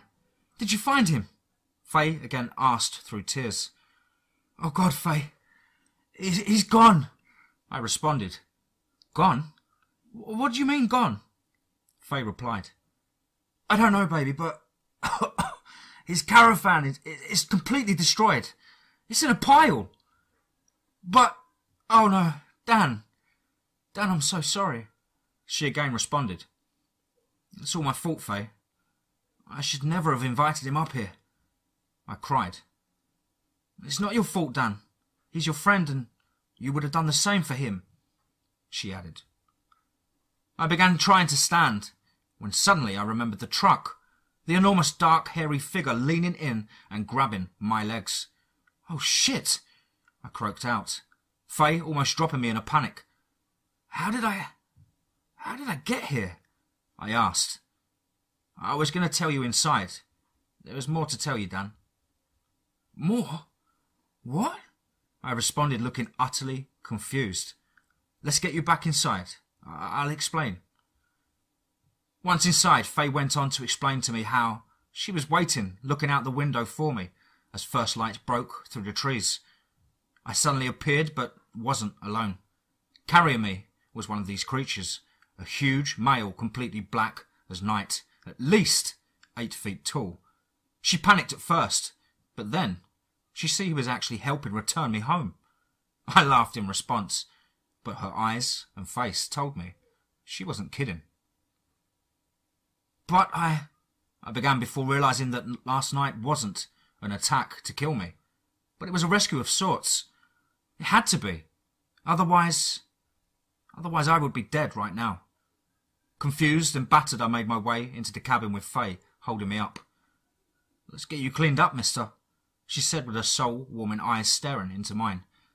Yeah, I guess," I replied before entering the warm and cosy cabin. A couple of days had passed and a lot had happened. We assumed Jimmy was all but dead or worse, and as I got washed and clothed, Faye discovered an old worn-out journal. It was on the inside of my jacket pocket. At first, she assumed it was mine, but when she showed it to me, I of course had never seen it before in my life. "Well, if it's not yours, then who?" Faye asked. "Let me see," I responded. She passed it over to me as I lay on the couch in the living room, still recovering from the accident in the truck days before. It was an old, worn tan or oxblood colour leather journal, its pages yellowed from age. "It looks really old," I said to Faye. I opened it up and the inside of the cover had a message just barely visible. It read, "To Stuart, may this journal help you unlock the secrets of the forest. With love always, your wife, Penny." I read it aloud to Faye as we both realised. This was the journal of the previous owner of the cabin. "It's him," I said, both excited and puzzled. "The old man's journal. He must have known about these creatures. They must be the secrets of the forest," I remarked again excitedly, and then winced at the pain reminding me how battered and bruised I truly was. As we studied this dusty old journal, so many things made sense. Faye's dreams or nightmares, my paranoia and the strange haunting noises that would accompany us throughout the night. There was detailed drawings and maps of locations I was yet to understand fully. "This is incredible. He must have studied them for decades," I said. "Yeah, look at this," Faye responded, pointing to a new page near the back of the journal. On the page was a detailed description of 2 different Dogman species, or variations. Each one highlighted their dangers and characteristics. Above was a small paragraph that read as follows. "After many years of coexisting with these ancient beasts, I have learnt an abundance of knowledge, growing not only my knowledge, love, but respect and fear for these creatures. One thing is now for certain. I have reached some sort of agreement with the pack to the west, deeper within Whinlatter Forest. The Dogman Pack from around the higher elevation of hills and underneath Whinlatter Forest in the caves are of different nature. All they do is seek and destroy, eat and conquer. They are by far the most ruthless and cunning species on the planet, besides mankind. Perhaps one can hope the Ancient Pack from deeper within will annihilate them to extinction before any more hikers and campers get attacked. My heart grows heavy with this knowledge. I must do something." "Do you think the other Dogman Pack, the ones who saved you, do you think they gave this to you for us to find?" Faye asked, looking as blown away as I. I don't know. I guess so. I mean, I remember Faye. It was dragging me out of the truck, but it was gentle. "It's possible, I guess," I replied. The next few days were spent recovering and researching these marked locations on Google Maps, many of which were within a couple of miles of our cabin.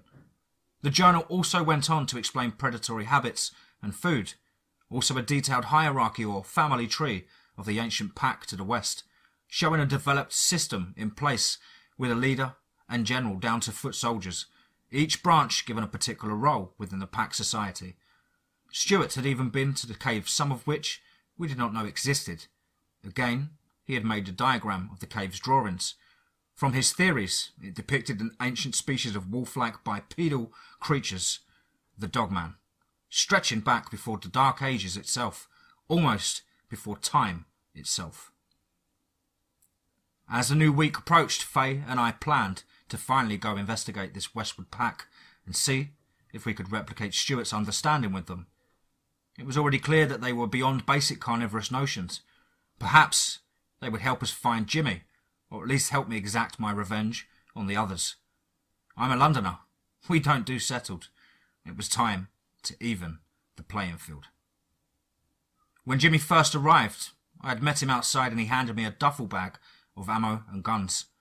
Nothing spectacular, but again, what the hell did I know about guns? The old East End gangsters had shotguns and pistols. Seemed to work well enough for them, although they wasn't dealing with 8-foot-plus beasts. Inside, as expected, was a Colt .45 and a double-barrel sawn-off shotgun. Yeah, as I said, very East End.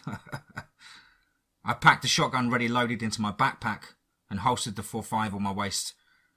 Part of me wanting to say in the mirror, "Do you feel lucky, punk? Well, do ya?" But reality and the weight of the situation soon blew that thought from my mind. We headed out in a new truck Faye had bought from the farmer down the road, and made our way back down the horrendous dirt road. It was about 1.5 miles to the west of the cabin. The forest became much thicker, and light was soon diminished by the thick canopy of ancient oak trees. Glancing at Faye, she looked just as worried as me. At some point in the road, it began to head down into a deep ravine until the road simply ran out. From here, it was a 5-minute walk, according to Stuart's journal. "I want you to wait here and keep the engine running, but lock the doors," I said to Faye, knowing full well she wasn't the type to listen, especially when it was one of my plans. "I don't think so, Dan. It's not like you did well the last time you came out here into their home," she responded with a venomous tone, followed by her bursting out laughing at my apparent face of shock. "Yeah, I knew you was going to say something like that," I replied. "Well then, let's get going.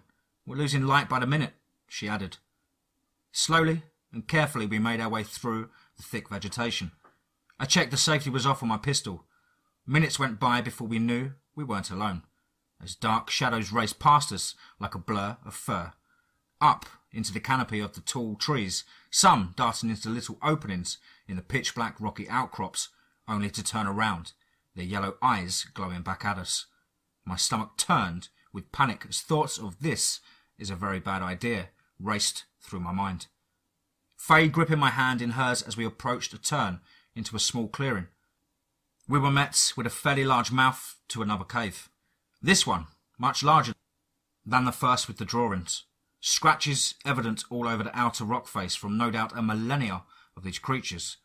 As we moved within 20 feet, a huge male, black as night, came charging out full speed. We both gasped, but as it got within feet of us, there was a roar from within the cave's darkness.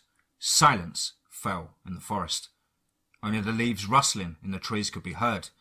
This great black creature prowled around us in a circle, and soon was met with 2 others. Then more and more appeared above the cave, looking down on us and surrounding us in the clearing. Again, no growling emitted from these creatures as they seemed to study us. Without any sound, an enormous alpha male and beta female of the pack emerged from the inky blackness and made their way over to us. These creatures stood easily 9+ foot tall, the male possibly more. Faye's hand tightened around mine as we both stood there, completely at their will. If we were on the lunch menu, there was nothing I or Faye could do now.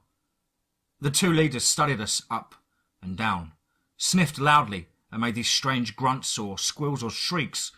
I got down low, and Faye followed suit, making sure not to look them in the eyes. Inside my pack I had 2 legs of lamb from the farmer, and Faye also had hers filled with offal. She emptied it out onto the forest floor with a loud, wet slop. I raised the meat in the air and sat each one down in front of the alpha and beta, slowly stepping back to join Faye. There was a pause, and the silence felt deafening. Then the alpha grunted to a smaller male, who crawled over and collected the pile of offal. The alpha then reached down and grabbed the lamb leg, raising it into his snout, and with an enormous crunch, bit through the bone clean in one go. I decided now was a good time to show the journal to them, and in doing so, I was met with a whining sound of sorts, and then a nod. Well, at least that's how it appeared to us. Not wanting to overstay our welcome, I thanked them for saving my life, and we backed away slowly back into the direction of our truck. Their eyes never left us, but Faye and I agreed they were not being aggressive, just as the journal had said. As we got closer to the truck, the forest erupted with noise from the east, towards the lake, towards our cabin. Loud howls and roars screamed across the forest and valley. I glanced at the alpha, and he had already reared up on his hind legs, completely bipedal. He roared an immense deep roar and signalled with his hand, like a general to his soldiers, to move out. Glancing back at Faye and I, again, he nodded, and then, in a lightning-fast reaction, he jumped and cleared 30 feet of brush to a tall oak tree, and his pack soon joined him as they moved out towards an easterly direction. It was clear now. This war had been going on for a very, very long time, and we were caught up in the middle of a chaotic, violent clash of teeth, claws, and muscle.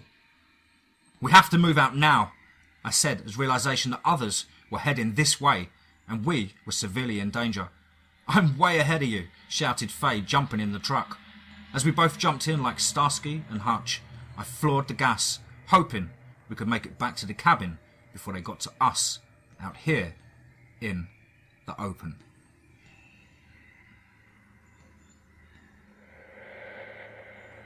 Chapter 5 in the series, entitled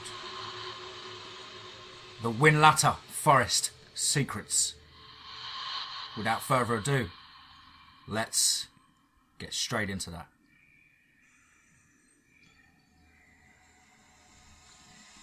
We just barely made it back to the cabin in one piece, the treacherous dirt road making any fast progress impossible. As we tried desperately to get back, the others descended on the area en masse, some bursting from the trees either side of us, others I could see paralleling us as we bounced and flew through the enormous muddy puddles. Some as high as the front of my truck, water washing over the front of the hood. Both of us were screaming for our lives, and again I was almost sure that this was it. We were to be torn to shreds by these creatures, consumed, and nobody would be any wiser.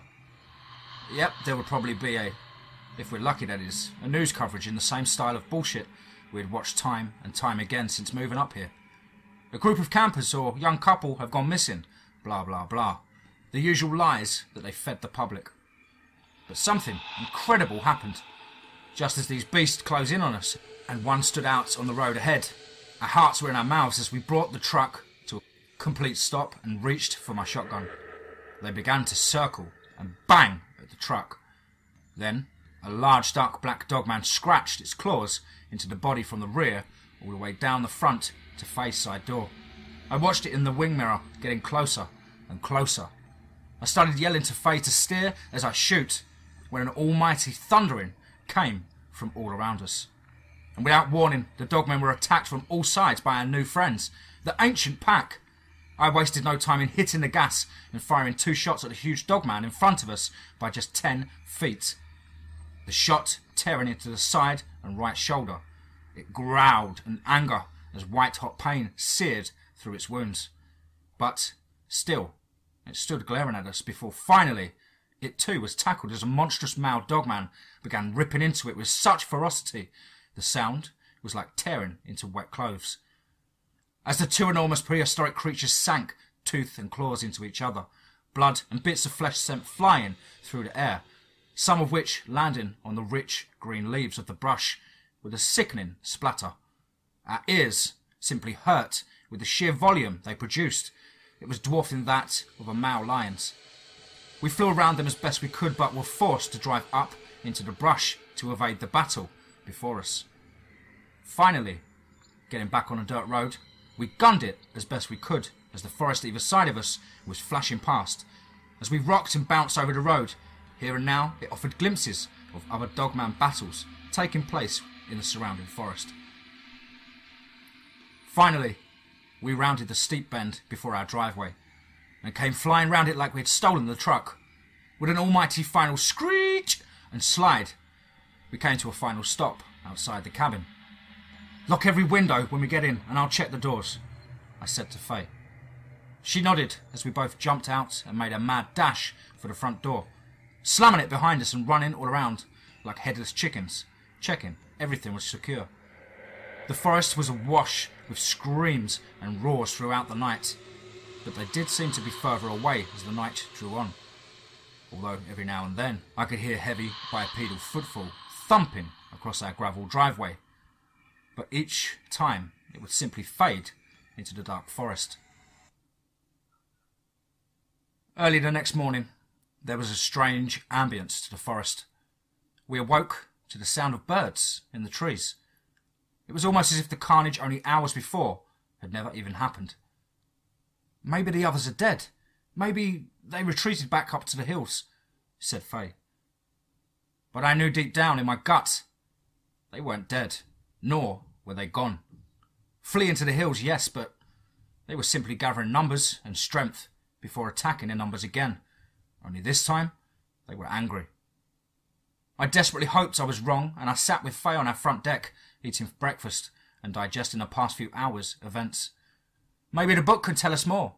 Maybe this has happened before, I said to Faye as she ate the last bite of her toast. Yeah, I'll get straight on it, she replied. Okay, I'll go make some more coffee, I added. We spent the rest of that morning until early afternoon reading through page and page of the journal. It again was incredibly detailed, right down to a form of communication that Stuart had developed with the Ancient Pack. It was almost like sign language, but much, much more basic. Either way, it was fascinating, and the both of us could not get enough. Faye had already worked with children learning to sign, so she picked it up no problem.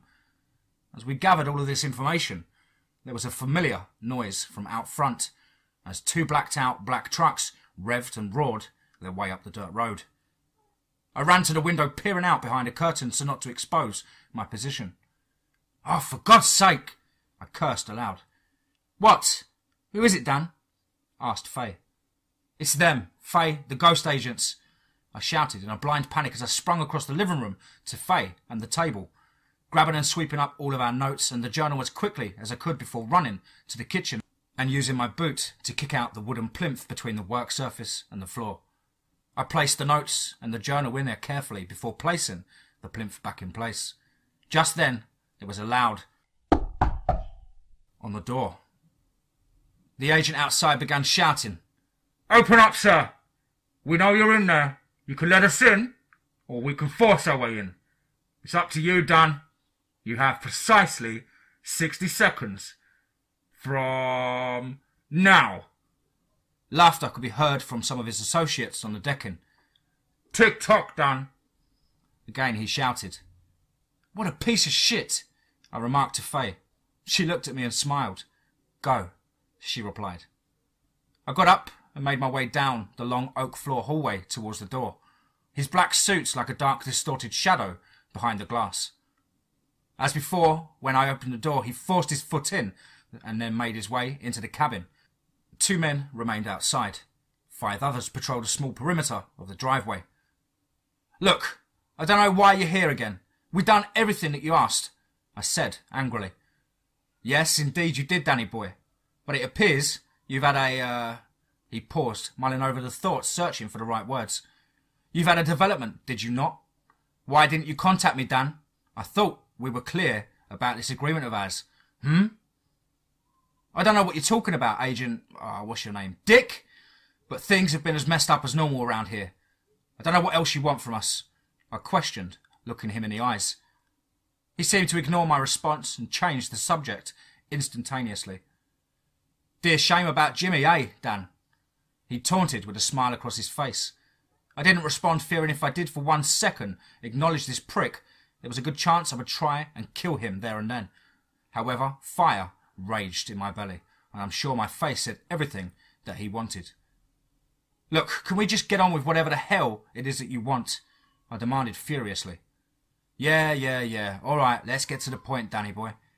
You have a very old journal that belongs to us, and we want it now." He replied, shaking his bear-sized fist and index finger at me. "What?"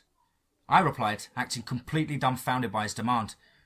He stood and said nothing for an awkward 20 seconds or so, just staring at me in the eyes. "Right!" His voice boomed. "You leave me no choice, boy," he exclaimed and whistled loudly.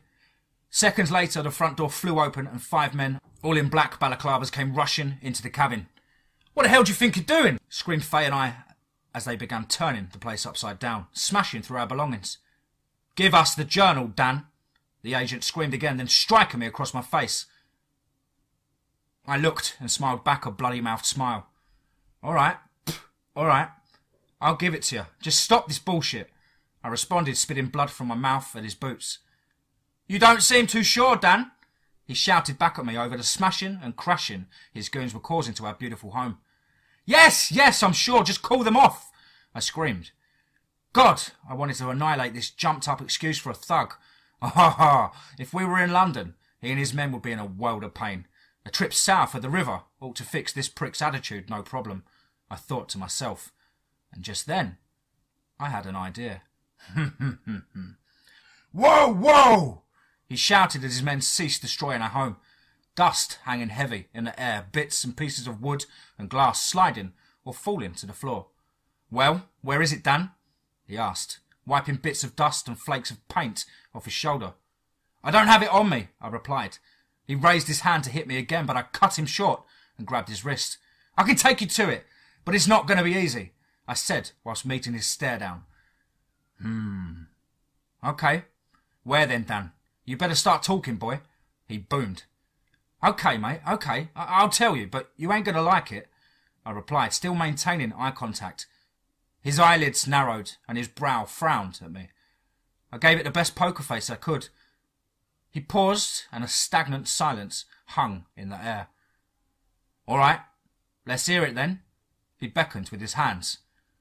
Okay, well, we headed west to the deeper part of the forest about a mile plus. Then we had to hike further on foot until we came upon this huge cave entrance, and he cut me off. Oh, wait. Oh, yeah, you expect me to believe that you entered this cave when you already know about the creatures that lurk around here, Dan? He shouted. Well, we thought we were far enough away from the cabin and the pack that lives nearby, I responded, trying to sound the dumbest I had ever in my entire life. Okay, but you still haven't told me about the journal, Dan, he questioned. Yeah, that's the fun part. You see, we made our way deeper into the cave until we were a good 200 metres deep. There's a slight incline, but nothing treacherous. As we moved deeper, there was a junction of separate chambers and veins of the tunnels. We flashed a flashlight into the nearest chamber to our right, and it was incredible. There was a bed and seating with an old oil lamp and table. Well, on top of the table was a book, and my guess is this is the journal you so badly want. Then why didn't you grab it and bring it back, boy? He again screamed at me. Because within a minute or two being there, we heard an audible moan or something, and then footsteps. That was enough for us. We got the hell out of there. We didn't even care to look back as we ran to the truck. I finished, still meeting his fiery stare. He remained silent whilst tapping his index finger to his chin. He glanced at his men, who shared the same obvious worried look of uncertainty to my story. Faye stood in silence the entire time. She shot me a sly grin and nod. I took this moment of weakness as an opportunity and asked, So, what now, G.I. Dick? He glared at me and smirked. I tell you what, Danny boy, you and your wife here are going to come on a little field trip. He responded, looking smug as shit. Like he had caught us off guard and now we thought that we faced certain death. Ha ha ha! Ah, what a prick. I played it out like an Oscar performance. What? No! No! We can't go back there! Those things! Those creatures, they'll kill us all, you madman! I shouted at him before demanding he leave. Ha ha ha ha ha ha! He laughed at my response as I glared into his eyes with anger. Oh, if only he and his men knew. It was I and Faye that now had the upper hand here. Not a problem, Dan. We will return tomorrow at first light, as it's going to be getting dark here soon. But remember, we will be still watching you, he said, and again, so cocky and sure that he was still in control. Yes, it was still a risk. We didn't know for sure of the Ancient Pack if they still lived after the battle the night before. But hopefully, we can lead them into the Ancient's cave, and from there, if things go to plan, well, I'm sure you can imagine. Yeah, they didn't see 'em coming. With that, they headed out to the trucks and were gone, at least until morning. I closed the front door and turned to Faye. It's even funny among all the chaos with dust still settling, the taps in the kitchen burst sending flumes of water to the floor. She just laughed, and then I laughed, and together we creased up into fits of laughter. If we pull this off, we won't be seeing them anymore, I said to Faye as she wiped away a tear from her eyes and cheeks. I goddamn hope so. Look at this mess. Forget it. I'll stop the water and give it a quick sweep. You need to get reading. We got one shot at this, I added. Yeah, okay, baby, she replied before heading upstairs to get changed. The rest of the evening we studied more and more of the journal. Again, as evening swallowed daytime whole and the evil dark swaying shadows stretched their long fingers across our gravel driveway, it grew more quiet and those familiar sounds that had accompanied us just for one day slowly and surely dissipated until again nothing but the wind and leaves remained. I was right. They were back. We were up early, around 4 before first light. Our stomachs turned with nerves that kept receding and then returning tenfold. It was much too much for me, and I vomited in a flower pot outside on the decking. Around 5, as light just started breaking through the low-laying fog that had rolled up from the forest, they arrived. Showing more force in numbers than before was an extra truck accompanied them this time. I walked down my steps, my hot coffee steam blowing around in their headlights in the wind. "Morning, Dan," a voice said over the hum of the engines. Looking over, I see this dumbass head leaning out the window of one of the trucks. Every now and then a glow would emit from a cigarette in his mouth. "I guess that's where you got that rancid breath from, eh?" I joked. He seemed to ignore my dig and said, "We move out now. You have 5 minutes, Dan. Oh, and don't forget your wife now." A smirk washed over his face. "Whatever, arsehole. Your time is coming," I muttered to myself. "What, boy?" he responded. "I said Faye's just coming, mate," I replied, sniggering to myself. "Okay, we will follow and you lead. Don't try anything flamboyant, Danny boy. We wouldn't want Faye to get hurt or eaten, now would we?" He snapped at me. I nodded and went in to get Faye, shortly returning before getting into our truck and leading the men in theirs down the long and treacherous dirt road toward the west, towards the Ancient Dogman cave. "Do you think this will work?" asked Faye. "I haven't got a clue, honey," I replied. A short while later we came to the end of the road, as forest rose up like a natural wall of solid ancient oaks. We hopped out and the other trucks followed suit, men scrambling into action. All were heavily armed and wearing full combat armour, their faces obscured by helmets, masks and night vision headgear, various grenades and other kit hanging from certain hooks and ziplocks. "Let's move out," said the agent, and they pushed me and Faye forward towards the mouth of the cave. Before we fully entered, I caught a glimpse of one of our friends' heads popping up over the top of some brush at the side of the entrance, before disappearing once again out of sight. This has to work, I thought to myself. It has to, or we're dead. We progressed down, deeper and deeper into the cave, the air becoming stale and the stench clung in the air, forcing its way into our lungs. Every now and then a heap of bones would clatter as an unsuspecting boot kicked them across the cold stone floor, forcing everyone to hold their position and brace. "How much further, Dan?" The agent tapped me on the shoulder and whispered. "Should be a little further," I responded, hoping to God something would either happen or at least there would be a chamber up ahead that I could store them in. "Where the hell are they?" I again questioned in my head, a torrent of sweat beading its way down my back and forehead. The exit was now way back, out of sight, and we relied on our flashlights, whilst the agents and his team took to their night vision headgear. A few moments later, the tunnel we had been taking opened up into a mighty, cathedral-sized chamber. Immediately, I thought, shit, I never mentioned a massive chamber to them. Faye instantly glanced at me with a look of worry. She too thought, this is it. But, as the agent turned around to say something, the ceiling moved above our heads, and tiny rocks and dust fell to our shoulders. Each of the men looking up at the rocks above and around us in unison. "Oh shit!" shouted one of the men before all hell broke loose.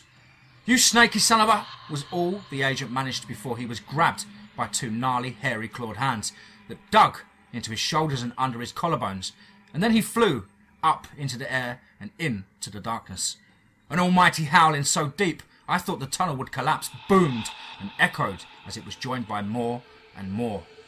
The agent was soon followed by 4 of his team as far as I could count at the time.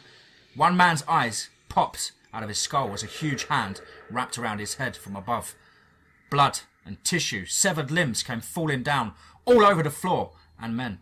The rest of the men began panicking and forcing back to back in formation, firing uncontrolled bursts of bullets into the dark abyss around. One of the men then turned his gun on Faye and I. "You're coming with me," he screamed. Suddenly, out of apparently nowhere, Jimmy emerged from the darkness and plunged his hunting knife into the man's jugular. I, grabbing Faye, hit the deck and we shuffled our way over into a dark corner behind some boulders. A moment later, 1 by one, their screams and flashes of gunfire ceased, and the only inaudible moans could be heard, with the hungry, wet slurps and snapping of jaws and bone echoed within the cave, until finally we slowly arose covered in God knows what. All around us growls and moans that resonated in my chest hummed and whooped. "Jimmy!" I said as he stumbled over to us, barely able to stand, his leg and stomach torn open with a nasty slash. He fell to the floor as we embraced each other. "I thought you were dead, you old git!" I laughed. All around this enormous chamber, yellow and amber eyes looked back at us, glowing in the pitch-black abyss. "Thank you again," I said aloud with Faye and Jimmy at my side. Then a large brown or black female dogman, from what we could tell in the dismal flashlight, approached us, and soon others from above and around joined her. A large male dogman grunted at us, shaking his head up and then down, over and over. "I think he wants us to bow to her," Faye remarked, and so we all did. Then the three of us decided it had been long enough of a visit.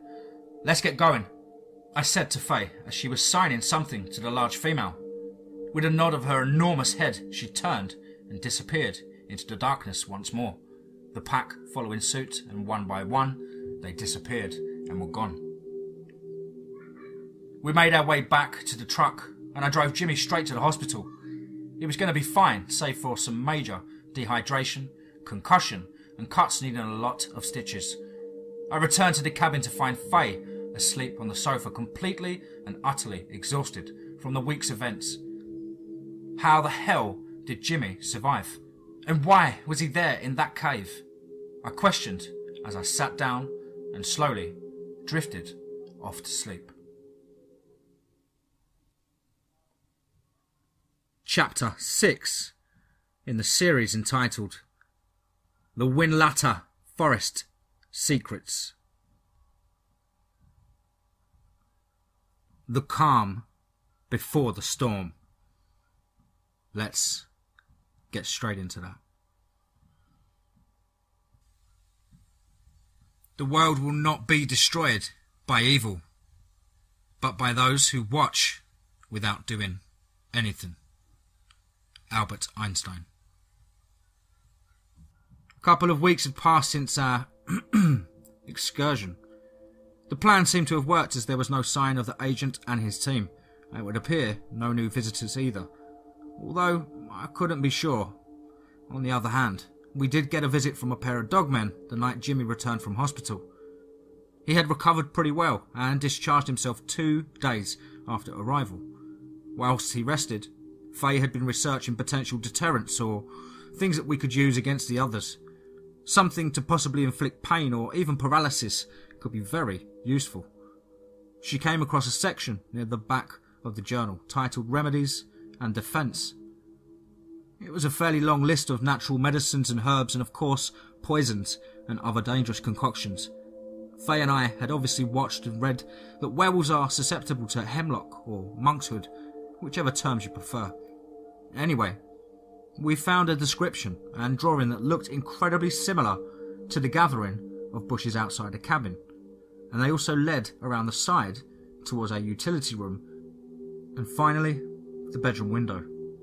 I had actually planned to cut them down, or at least back when we first arrived here at the cabin, but after everything started, it was not on my to-do list, and was also actually a comfort having the window partially blocked from prying eyes. The Devil's Helmet, it read. "Isn't that the—" I said before Faye cut me short.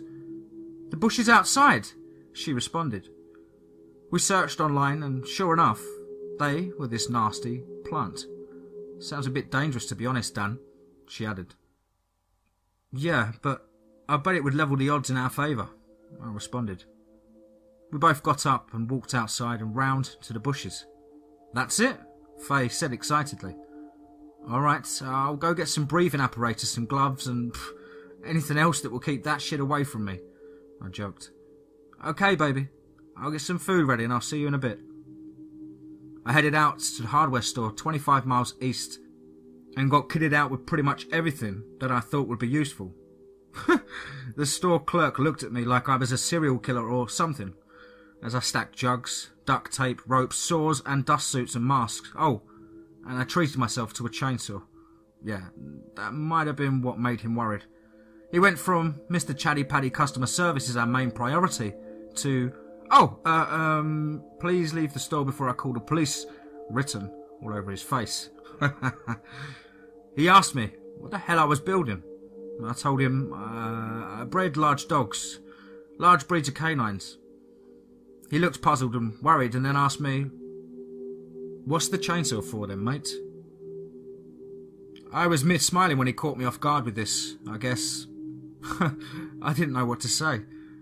I responded dismally.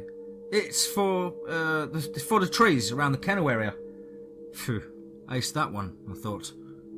Anyway, by the time I had arrived back home, Faye and Jimmy had fully researched and planned a method of using the plant. He was going to dip the ammo in a noxious solution. Plus, we had any of the axes and knives that we was also carrying dipped in the solution.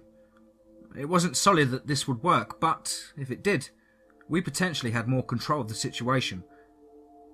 Symptoms also included sudden paralysis and maybe, just maybe, we could finish them off as they became immobile. I hope to God it wasn't the latter, but what choice did we have? Jimmy arose late in the evening and looked to be back to his ugly old British Bulldog charm. "Oh, alright guys," he said as he walked into the living room and sat down in one of the recliners. His legs akimbo, no underwear on, and with Faye's purple dressing gown on. "Oh, Jimmy, put it away, you ape!" Faye exclaimed aloud. "Ah, Jim, mate, do you mind?" I said, looking at him, part of me trying desperately to not laugh, and the other thinking he hadn't changed since we were young men in our teens or early 20s. "Oh, sorry," he responded, turning a shade of red. "Jimmy, how the hell did you survive, mate? I mean, I came to find you. There was nothing left of your caravan. And the dogmen? The whole pack must have been there, mate." I questioned him, hoping for some answers. I barely made it out, Dan. I'd just returned from seeing you both that evening. I was laughing to myself about what you'd said around the dinner table, and as I made my way to the caravan, I guess I never noticed him, or he was just that quiet, but I started to get ready for bed. Well, as soon as I turned the lights off, shadows flashed past every window, but it was just so quick, you know? I thought it was the alcohol, or just that I was tired. I was just turning over and getting comfortable in bed when I looked up at the skylight. It was dark, like pitch black, as if zero light could get through. And then it moved. As it did so, it turned, and in the night's ambient moonlight, the moon lit its face up enough to make out details. Its eyes caught the moonlight and twinkled or shone back a glow of red.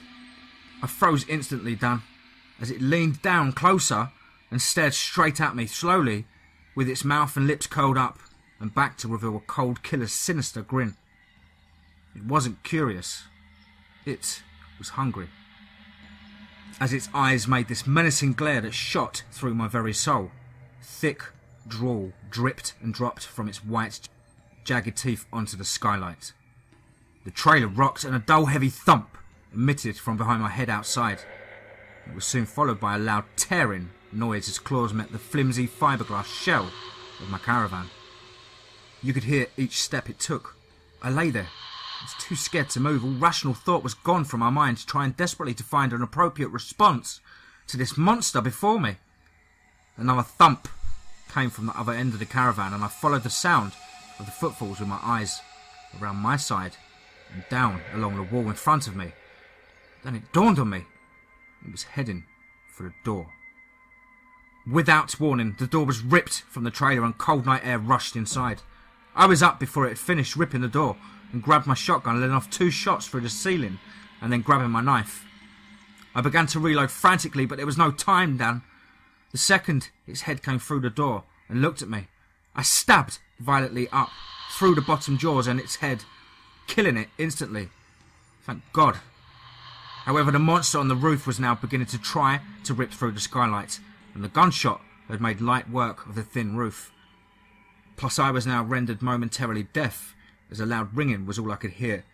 From behind me, another crashing sound as one of them charged the trailer, almost knocking it over.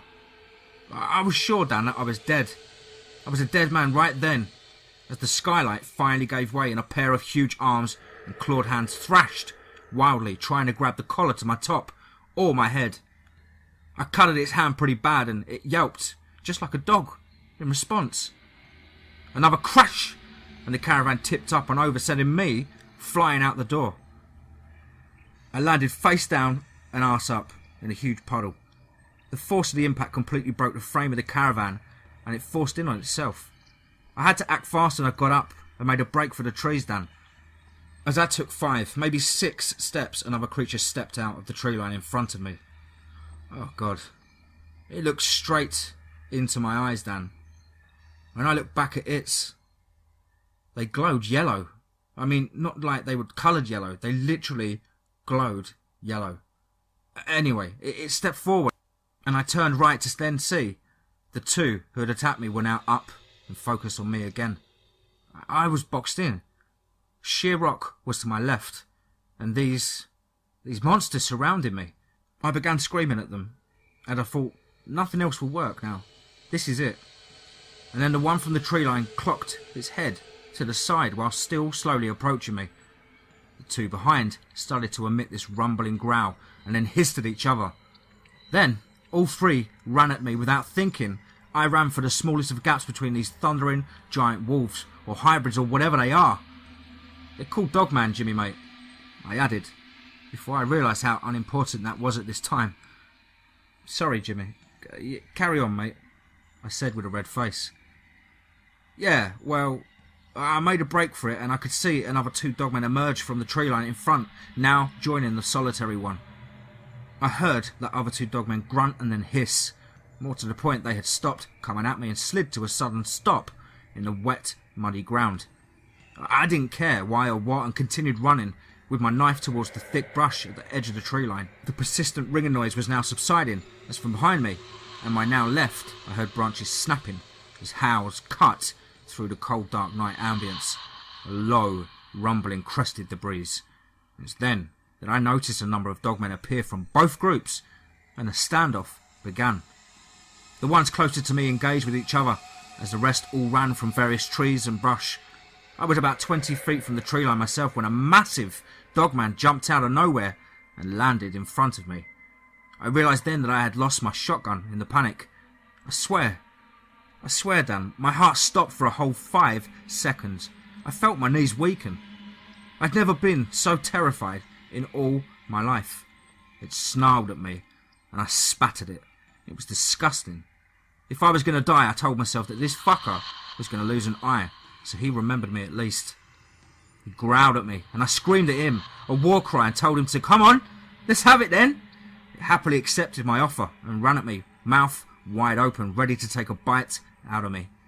I managed to duck the first swipe of its dirty long black claws as it wildly slashed at me, and I sank my blade into its abdomen 3 times. But then its other hand slashed me down my back with a long stroke. Turning around, Jimmy lifted his top and the hospital dressings to reveal a series of 4 deep claw marks that ran the entire length of his back. "Oh God, Jimmy!" cried Faye at the gruesome wounds. "Yeah, it's pretty, ain't it?" responded Jimmy. "Oh yeah, so anyway, I nearly collapsed from the pain, but I managed to respond beautifully, and I jammed my knife into his lower back. My knife ran through him like butter as I felt it hit his spine, and there was this crunch. His legs gave way immediately. Unfortunately, they gave way with him collapsing on top of me. The sheer weight was unbearable, and it instantly started to sink his teeth down and into my legs, biting over and over. The pain was intense, and I was losing this battle.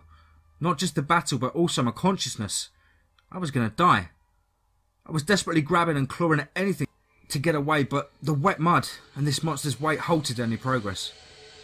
It slowly stopped and started to sniff up my back until it was right in my ear. Its hot, rancid breath unbearable, and again I could see the drool dropping down next to my face in the mud. It growled, and it sounded so sinister. It then bit down on my shoulder, and then suddenly the bite released and the weight lifted. Puzzled, I turned myself over onto my back, expecting to be killed any moment. The rain was coming down in sheets in my face, a number of pools of blood now mixing in the puddles around me. As I turned and looked up, I see another large dogman standing at least 8 or 9 feet tall, pitch black in colour. It stood, with its long arms extended, holding my would-be ticket to death dogman up in the air by its throat, and then snapped its left forearm in one attempt. It then ripped at the wounds to its abdomen, and within seconds the creature's intestines and other organs fell out all over the floor and myself. A spray of breath, blood and spit, and no doubt bits of my legs and shoulder, flew into the air like a valve on a gas tank being released. The moonlight captured it beautifully, I have to say. It dropped its lifeless, hairy, blood-mattered body on the dirt with the crumpled thudump. Again, my consciousness failed and returned.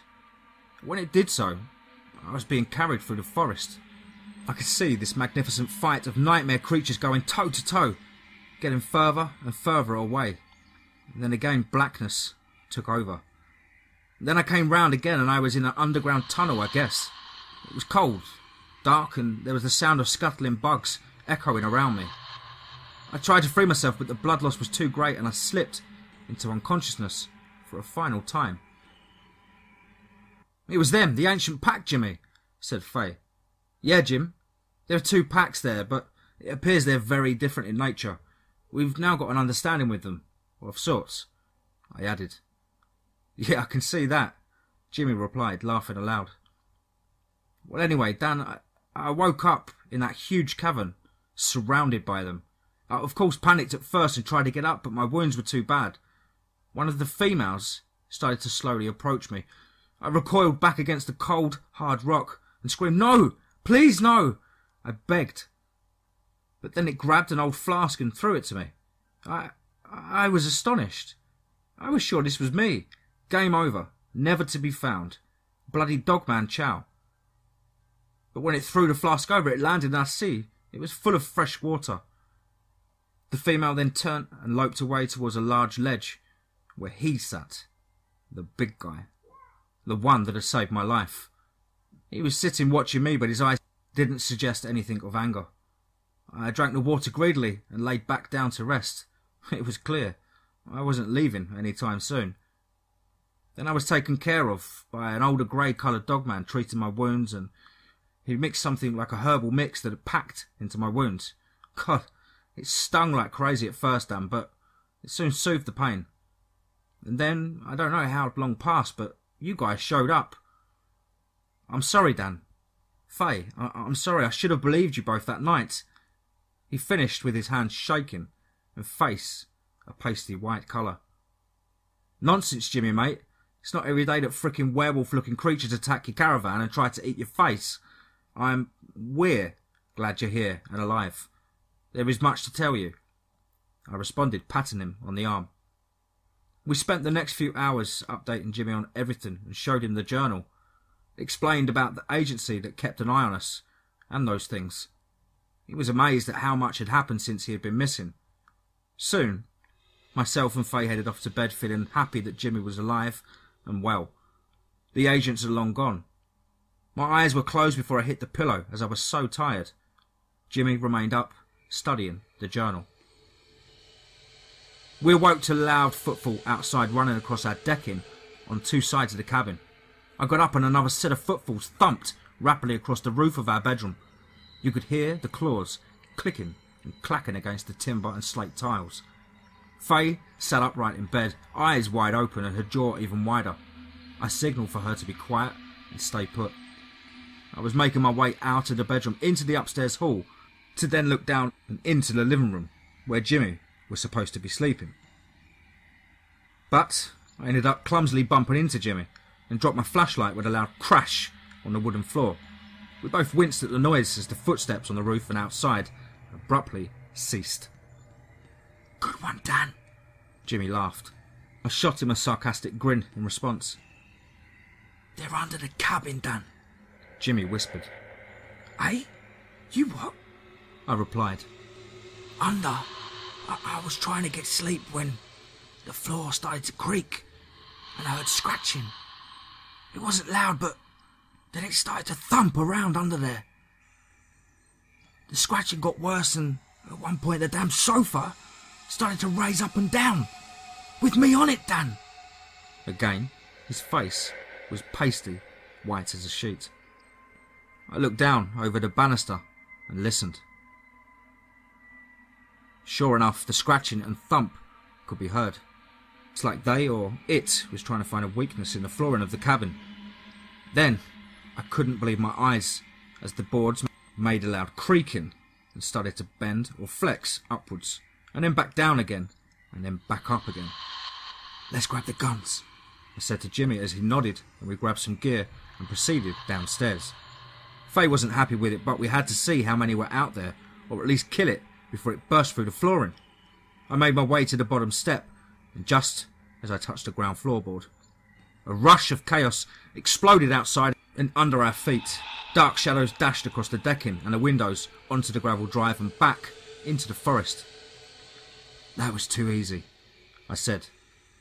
"Yeah, I agree, something's not right," replied Jimmy whilst making his way to the window, peering out from behind a curtain.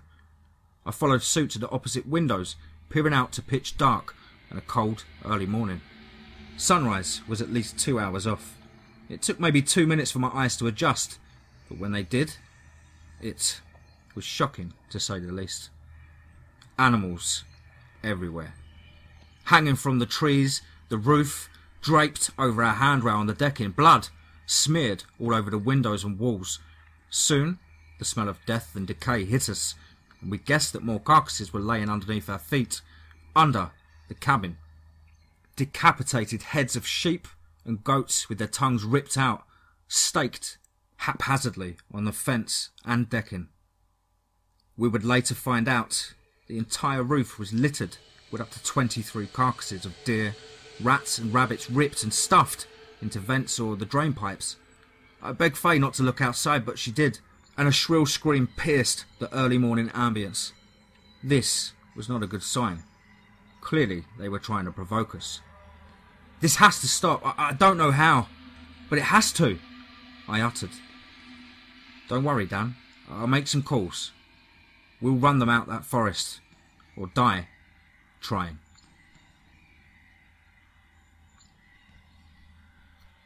The Whinlatter Forest Secrets. Chapter 7. The Heart of a Londoner. Let's get straight into that. The carnage and the gore that the others had left for us to find was a sinister reminder of their brutality and vengeance, the true force of nature.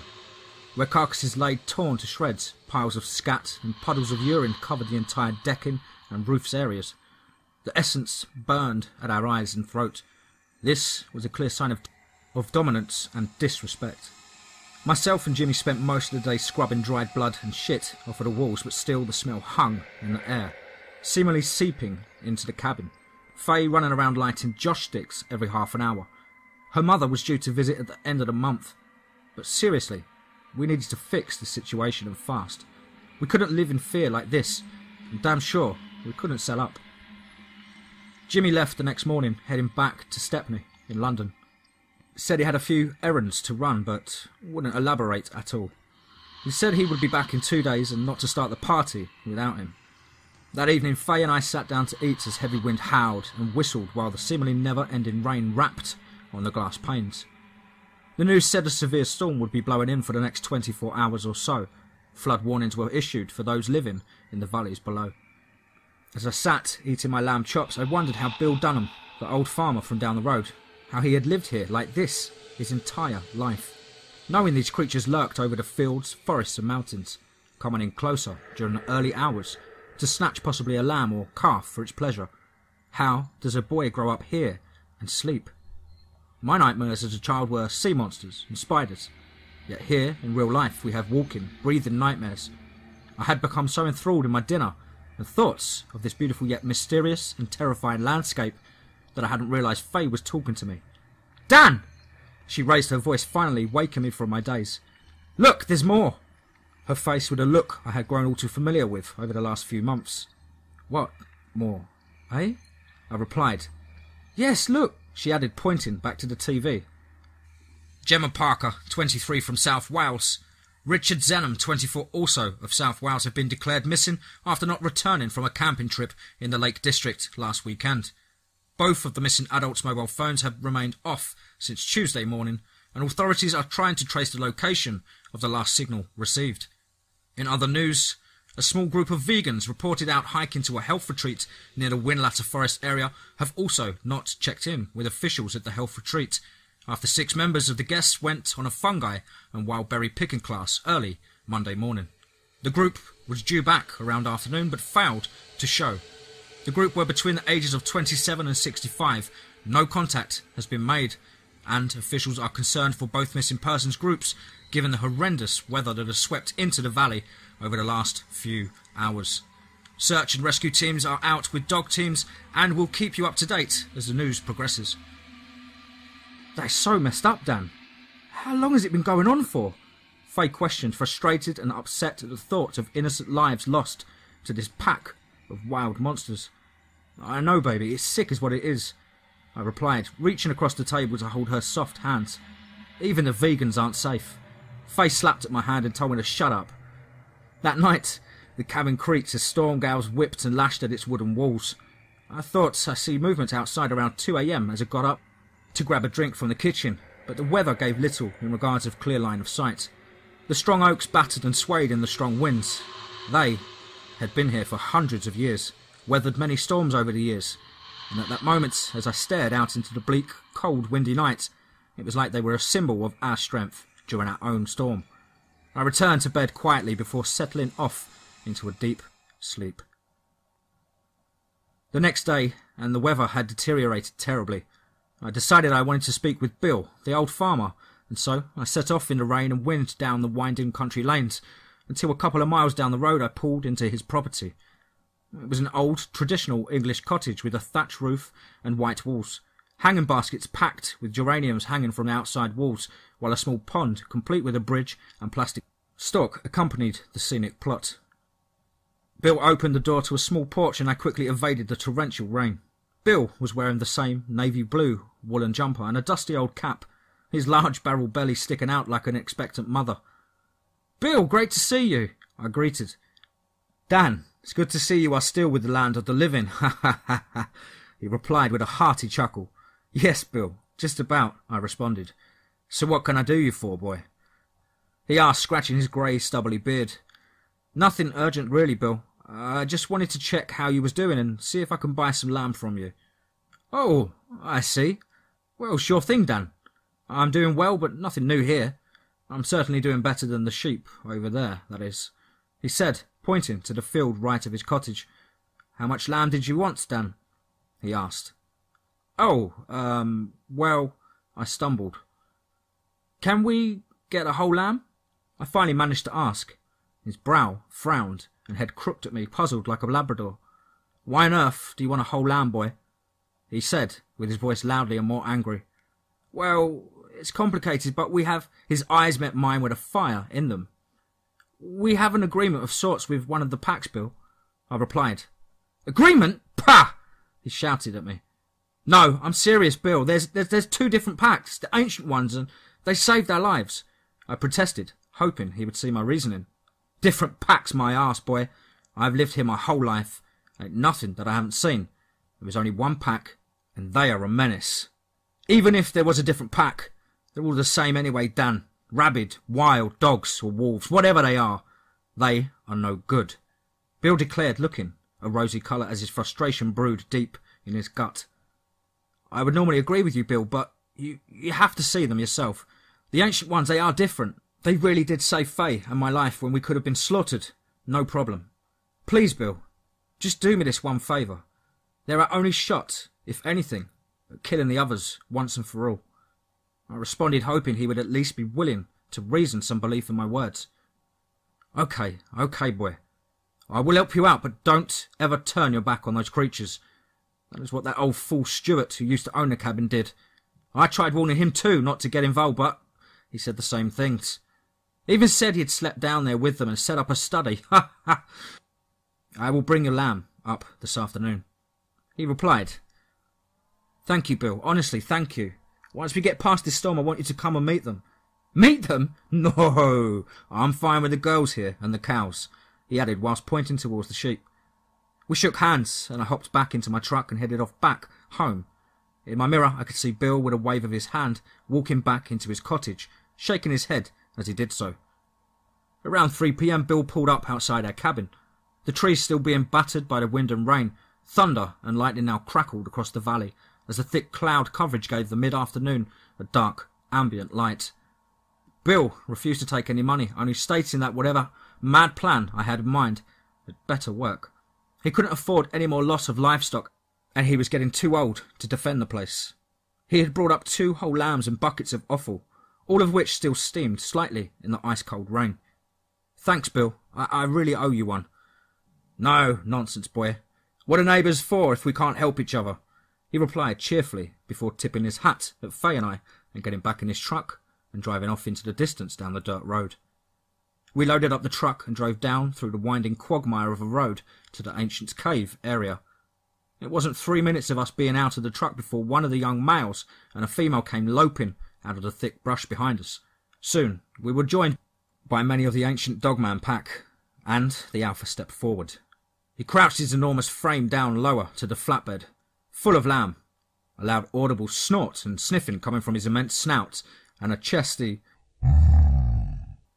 He growled aloud before picking up one of the lambs in his mighty jaws, slowly turning around and heading back into the dank darkness of the cave.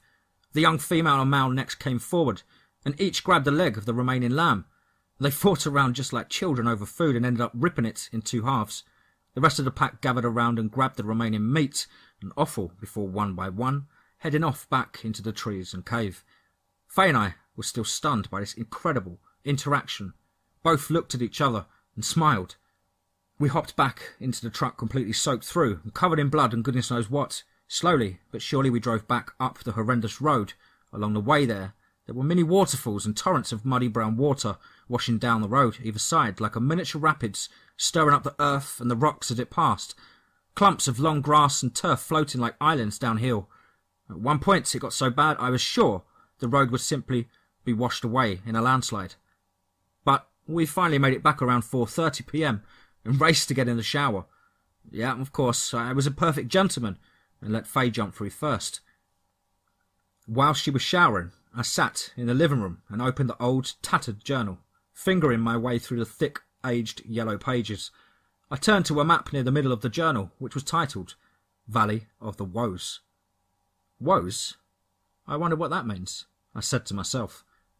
On the bottom of the map, I could see the peak ridges lying in the mountains behind us, and the other side of that, down beyond and deep into the forested valley below. There were a number of small, jotted notes and references to unknown coordinates. In some of these notes it warned of the Woes, or Wild Man. I sat there confused for a while, thinking, Wild Man? Isn't what we're dealing with already a wild man? The notes told of an ancient burial location, many of which were due to great battles in ancient times, some warning of areas where hikers and campers had already gone missing. Actually, they were eaten alive by the grassland Moors wild man. Again, it was a note of 2 variations of the same species. The other wild men were found in the forest and underground in the cave system. The first was the clan of Juntor, king of the moorlands. The second was the clan of Oakenreed, king of the forest and Oars. In a detailed sketch, both clans looked fierce and Jurassic in size. Long, heavy, muscular arms hung below the knees. Thick, heavy hair covered them from head to toe. Their eyes glowed a bright red or amber, and it is said that the intelligence of this creature matched that of most adult humans, even possibly a type of telepathic mindset capability like that of the Dogmen, with mind speaking. Then it struck me. Sasquatch, or Bigfoot, whichever term catches your fancy.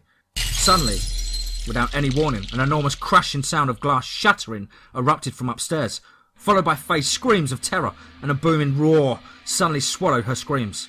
Before I even got halfway up the stairs, another crash of glass followed with a dense thump from outside. I heard Faye scream a muffled cry for help. My heart plummeted to the depths of my stomach. As I turned and jumped back down the remaining steps of the staircase, grabbing my Glock from the mantelpiece, I ran outside not knowing what to expect, gun drawn. the rain still beating down and pummeling an attack on my face and eyes. I began searching the outside and the windows of the property while screaming for her. "Faye! Faye!" A quiet yelp came from around the side of the cabin to my right. As I rounded the corner, I see her being dragged in the dirt and leaves up into the forest surrounding Whinlatter Peak. I didn't want to risk firing a shot, so I started to follow. But as soon as I got within 15 feet of that tree line, I was met with 3 gigantic males, who at the sight of me started to head towards me, gradually picking up pace until finally all 3 were running at me, saliva falling from their lethal mouth, their eyes wide with predatory malice. Everything seemed to fall into place like a switch. It was either that, or I just lost all care in the world. At that moment, all that I see was an obstacle in the damn way between my wife and myself. Almost a tunnel vision effect washed over me as these giant wolves thundering towards me on 2 feet came closer and closer and closer. I snapped out of it and began unloading the Glock, then reloading again before the damn gun jammed. As they began to circle me, I was sure my time was done once more. Phase also. I dropped the gun to the wet gravel and watched as they sneered at me, showing their long canines in the process. As if almost gloating at me, their red eyes shone back at me as the cabin's outside lights caught their eye shine. The ground vibrated with each heavy step each dogman took.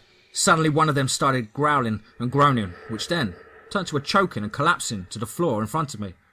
The other 2 carried on the charade of intimidation, but within another 30 seconds the effects of the laced bullets took their effect on them also, both very suddenly falling to the ground and convulsing violently, blood and mucus foaming at their mouths. I have to admit I had completely forgotten about the devil's helmet laced on each bullet. Genius is what it was. The first affected now stone cold dead, and with the other 2 clinging to their sorry existence, I walked over to the shed and grabbed the shovel laying outside it. The spotlight came on suddenly as I crossed its path, lighting up the immediate area. I turned to now see all 3 bathed in bright light, every detail now clear as day. The hair, skin, wrinkles all right before me. I walked back over and stood above the largest dogman, his enormous chest rising and then falling in shallow, gurgled breaths.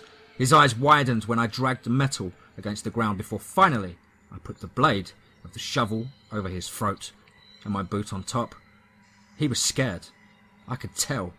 Deep in that fearsome animal, terror raced as he realised his time was now up. He was completely paralysed and slowly drowning to death on his own blood. I leaned down to meet his eye and said, "Bad dog." Before I finally kicked down hard with a slick, slicing and crunch noise, I cut his head clean off. The other 2 were given no lesser treatment, and after that I ran back inside to gather weapons and supplies. I was just heading out the door when Jimmy came screeching up onto the driveway. Running out, I chucked my gear into the back and shouted, "No time to explain, we need to go now." Then, launching myself into the passenger seat.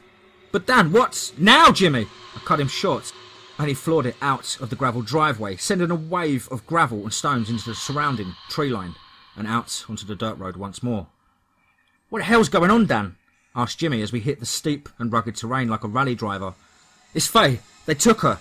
One of them broke in through the window upstairs and dragged her up the mountain, Jimmy." "So why are we going this way, Dan?" he replied, looking more than confused. "Because I can't even get close to her with the others guarding, or whatever it is that they're planning on doing with her. I mean, why would they take her?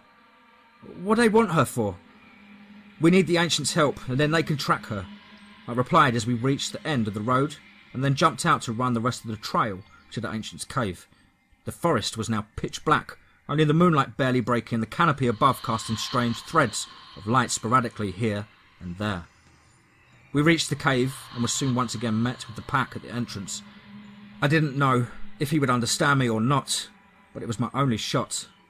After 5 or so minutes of me madly explaining the situation and drawing some crude depiction in the dirt, the alpha nodded and then walked over to the cave drawings.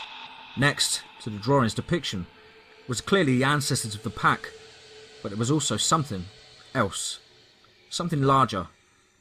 After closer inspection I realised it was the Sasquatch, or again Woodwoes. I turned to the alpha and said, "Land of the Woes. I know, big guy, I know. But I need your help. Faye needs your help."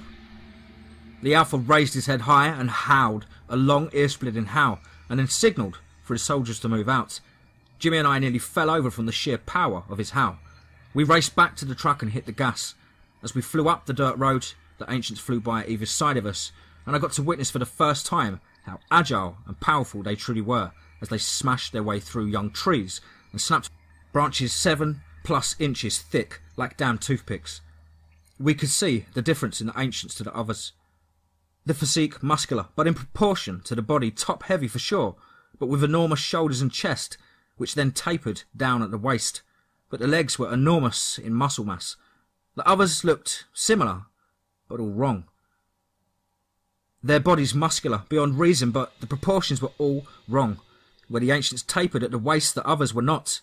I could only assume this made them less agile. Their legs were long, and although muscular, they were nothing compared to the ancients. If this was war, I picked the right side, or at least I hope so. Jimmy and I finally reached the turnoff for the mountain trail and began climbing up to the summit. The pack stayed close, although 3 large males ran ahead scouting the area. As we got further up, the forest started to thin out, and we could see the top. Goodness knows what lies beyond that summit, I thought to myself. At the top, we got a view of the forest and the land below. It was thick evergreens and marsh wetland. The alpha looked at me and then pointed to an easterly direction, and off into the distance, about quarter-mile or so, was a small clearing of sorts, and what appeared to be the mouth of a cave. "Over there?" I asked. He responded with my chest rattling as I stood next to him. "Okay, let's go," I responded before jumping off the small ledge and starting the descent into the Valley of the Woes. Myself and Jimmy checking our weapons were off safety as we descended to the mossy-covered rocky terrain. As soon as we reached the tree line, the air was pungent and thick. Not a bird or bug or rodent in sight. Yep, it was eerie to say the least. Within a few feet, we found what looked to be the other's trail, as thick brush and trees were parted, as if a train had ran through them, deeper into a particularly thick, swampy and dark part of the forest. It was clear, whatever they were planning, they wanted to keep out of sight of the Sasquatch as much as we did. A short while later, we had to be getting closer to the cave when suddenly, out of nowhere from the trail ahead of us, a huge black object came rolling and tumbling down the trail towards us. At first, Jimmy and I were confused as to what it was, but as it got closer in the dark forest lighting and slowed in pace, it was all too clear. It was one of the scouts' heads, decapitated and bloody. As soon as it stopped rolling, and came a roar so loud and so close that I and Jimmy fell backwards into a bush. Seconds later, one of the others emerged, towering over us, and then followed by many more from all directions. This was it, as Jimmy nodded to me and screamed before unloading hell on these suckers. We both began firing, and the alpha stepped between Jimmy and I and then letting out a roar into the face of the dogman marching on us. He then uppercutted him, ripping off the lower jawbone in one swift motion. "We should move and try and cut ahead," I suggested to Jimmy, and he agreed, and we moved to the side of the battle. As we crept around, taking a wider berth as possible of the carnage, a lone male dogman, around 8 foot, sprung out of the tree to my right and began attacking me.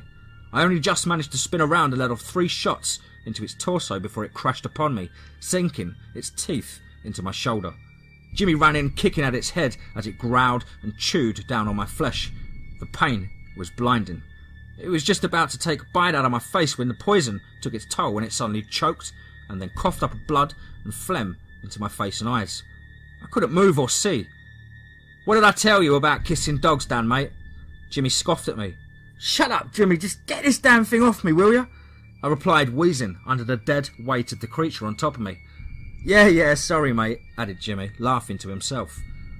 We gathered ourselves again and set off, and around 25 minutes later it cleared out, and the route to the cave was in sight. We peered over some bushes to check if it was clear, and to my dismay, there were 3 huge dogmen guarding the entrance. "Oh, come on," I whispered. Jimmy was preoccupied and fumbling around, and then slowly turned back around with a high-powered sniper rifle, chambering around, the biggest smile I had ever seen on my best friend of over 25 years' face. "I wish you would invite me more, Dan. This is the best fun I've had in years." He grinned.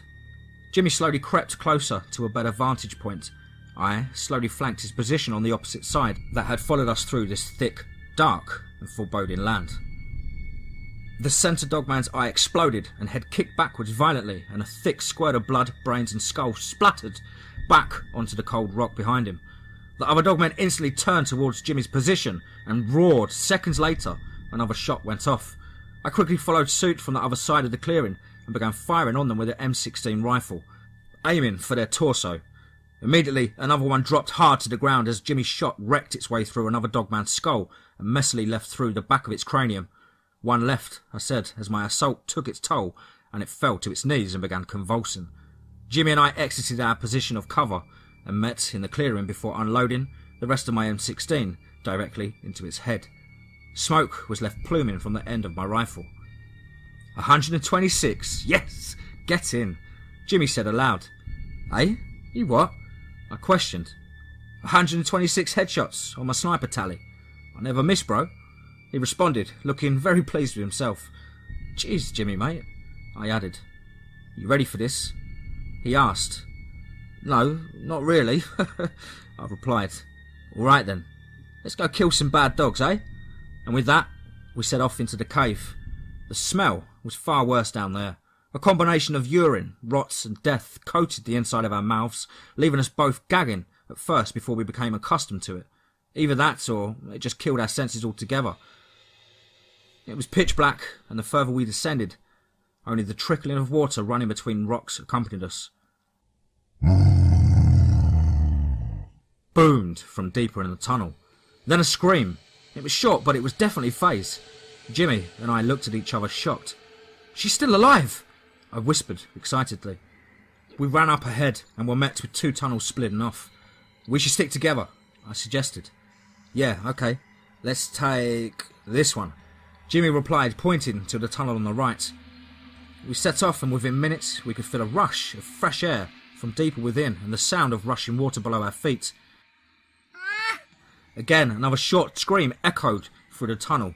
More and more bones littered the hard ground around our feet the deeper and deeper that we progressed. 10 minutes or so later, we passed a hole in the rock and could see white water rushing past in a channel below us. We rounded a corner and it opened into a larger chamber. There, at the back of the chamber, laying on the cold, hard, unforgiving ground, was Faye. In my excitement, I rushed towards her before Jimmy could stop me. I made it to her side and scooped her up in my arms, turning. I see my mistake as Jimmy screamed and started firing upon 4 dogmen coming on all fours from a smaller tunnel. I had to run with Faye in my arms, desperately trying to make it over to Jimmy's position again. Suddenly, 5 more came smashing through the overhead rock from that tunnel also. Jimmy threw 2 flashbang grenades at them, stalling them as they covered their eyes from the blinding light. We just made it as I set Faye down and turned to help Jimmy fire on the oncoming dogmen, now advancing on us again. Out of nowhere, 3 more appeared from the tunnel behind us. It was a trap all along, I shouted to Jimmy over the sounds of gunfire. Get her out of here now, Dan! Jimmy screamed at me, pointing towards the small but suitable hole in the tunnel's side. The river! I shouted. Yes! Go now before they get closer! I'll be right behind you! Jimmy replied, grabbing me by the collar. But Jimmy! I tried to question. Still, the dogmen grew closer, and then the tainted ammunition taking its effect on some of them. But more and more were appearing. Where one had fallen, 2 more would replace it. Suddenly the ancients arrived and began tearing their way through the dogmen behind us, and the Sasquatch were with them, easily towering over the others like a giant 10 or 12 feet high. They picked the others up and rammed their faces and heads into the rock until they were nothing but bloody pulp. I wasted no more time and grabbed Faye. You come right after me, Jimmy. No hero shit, okay? I said one last time before throwing Faye and myself into the cold rushing water below the caves. The water was breathtakingly cold and I struggled to gain my breath and keep Faye's head above water. There was an enormous loud explosion from above and the rocks and dust came crashing down behind us. Then, seconds later, we rounded a bend and my side took an impact on some hard rocks, breaking a couple of my ribs in the process. Eventually the water slowed and we were met with blinding sunlight as the water washed us out into a marshy wetland. We waited for Jimmy, but he didn't show. I had to get Faye and I back to the cabin and then to a hospital. I wandered for about 2 hours, up and down hills in wet marsh, before finally I made it to a road. I walked up that road hoping to God someone would drive through before my injuries and hypothermia were too much and ended up collapsing in the road with Faye also unconscious. I awoke in hospital 22 hours later with Faye beside me. She was going to be fine save for a few cuts and a broken arm. I was given a clean bill also, escaping with a few cuts and my shoulder being used as a dog toy left a nasty scar and a broken ribs. But we would live. On returning to the cabin, it was strange. As we stepped out of the taxi, the place was alive with sounds of nature, birds singing, bugs chirped. It was like a whole different place altogether. Faye turned and smiled at me and said, "Second time lucky?" I laughed and said, "Yeah, I guess so, baby." After resting and watching a bit of Netflix, I was checking in Jimmy's room for his bottle of whiskey that we'd given him when he arrived. In the drawer of his bedside table, it lay. Underneath, there was a handwritten note to me. "Hello, mate.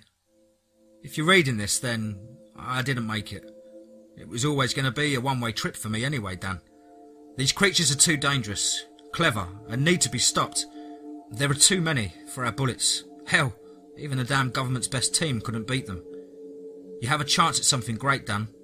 Something your mother will be proud of. You know she's made me promise that I would look after you back in high school, right? You have always been there for me, put up with my shit, whatever and wherever. No questions. I love you like a brother, Dan.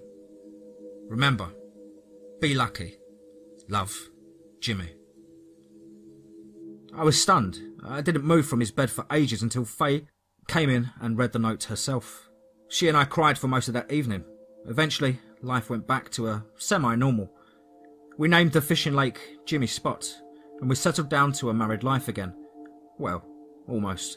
Except for the odd ancient's visit during the early hours. We respect them and supplied a well-stocked amount of lamb, and life went on. 6 months later. "Hi, welcome to Jimmy Spot. How many of yous and how long are you planning on staying for?" "Oh, just a weekend, please. 4 people. "Fantastic. Choose a spot and we'll settle up when you leave. Have a great time." With that, the small family headed off down the dirt road towards the fishing lake. Life had begun to take a normal approach day in, day out. The business was doing well, and life seemed to be almost perfect. My phone suddenly received a text from an unknown number. I opened it to read. "Hope they like dogs. See you soon. Jimmy."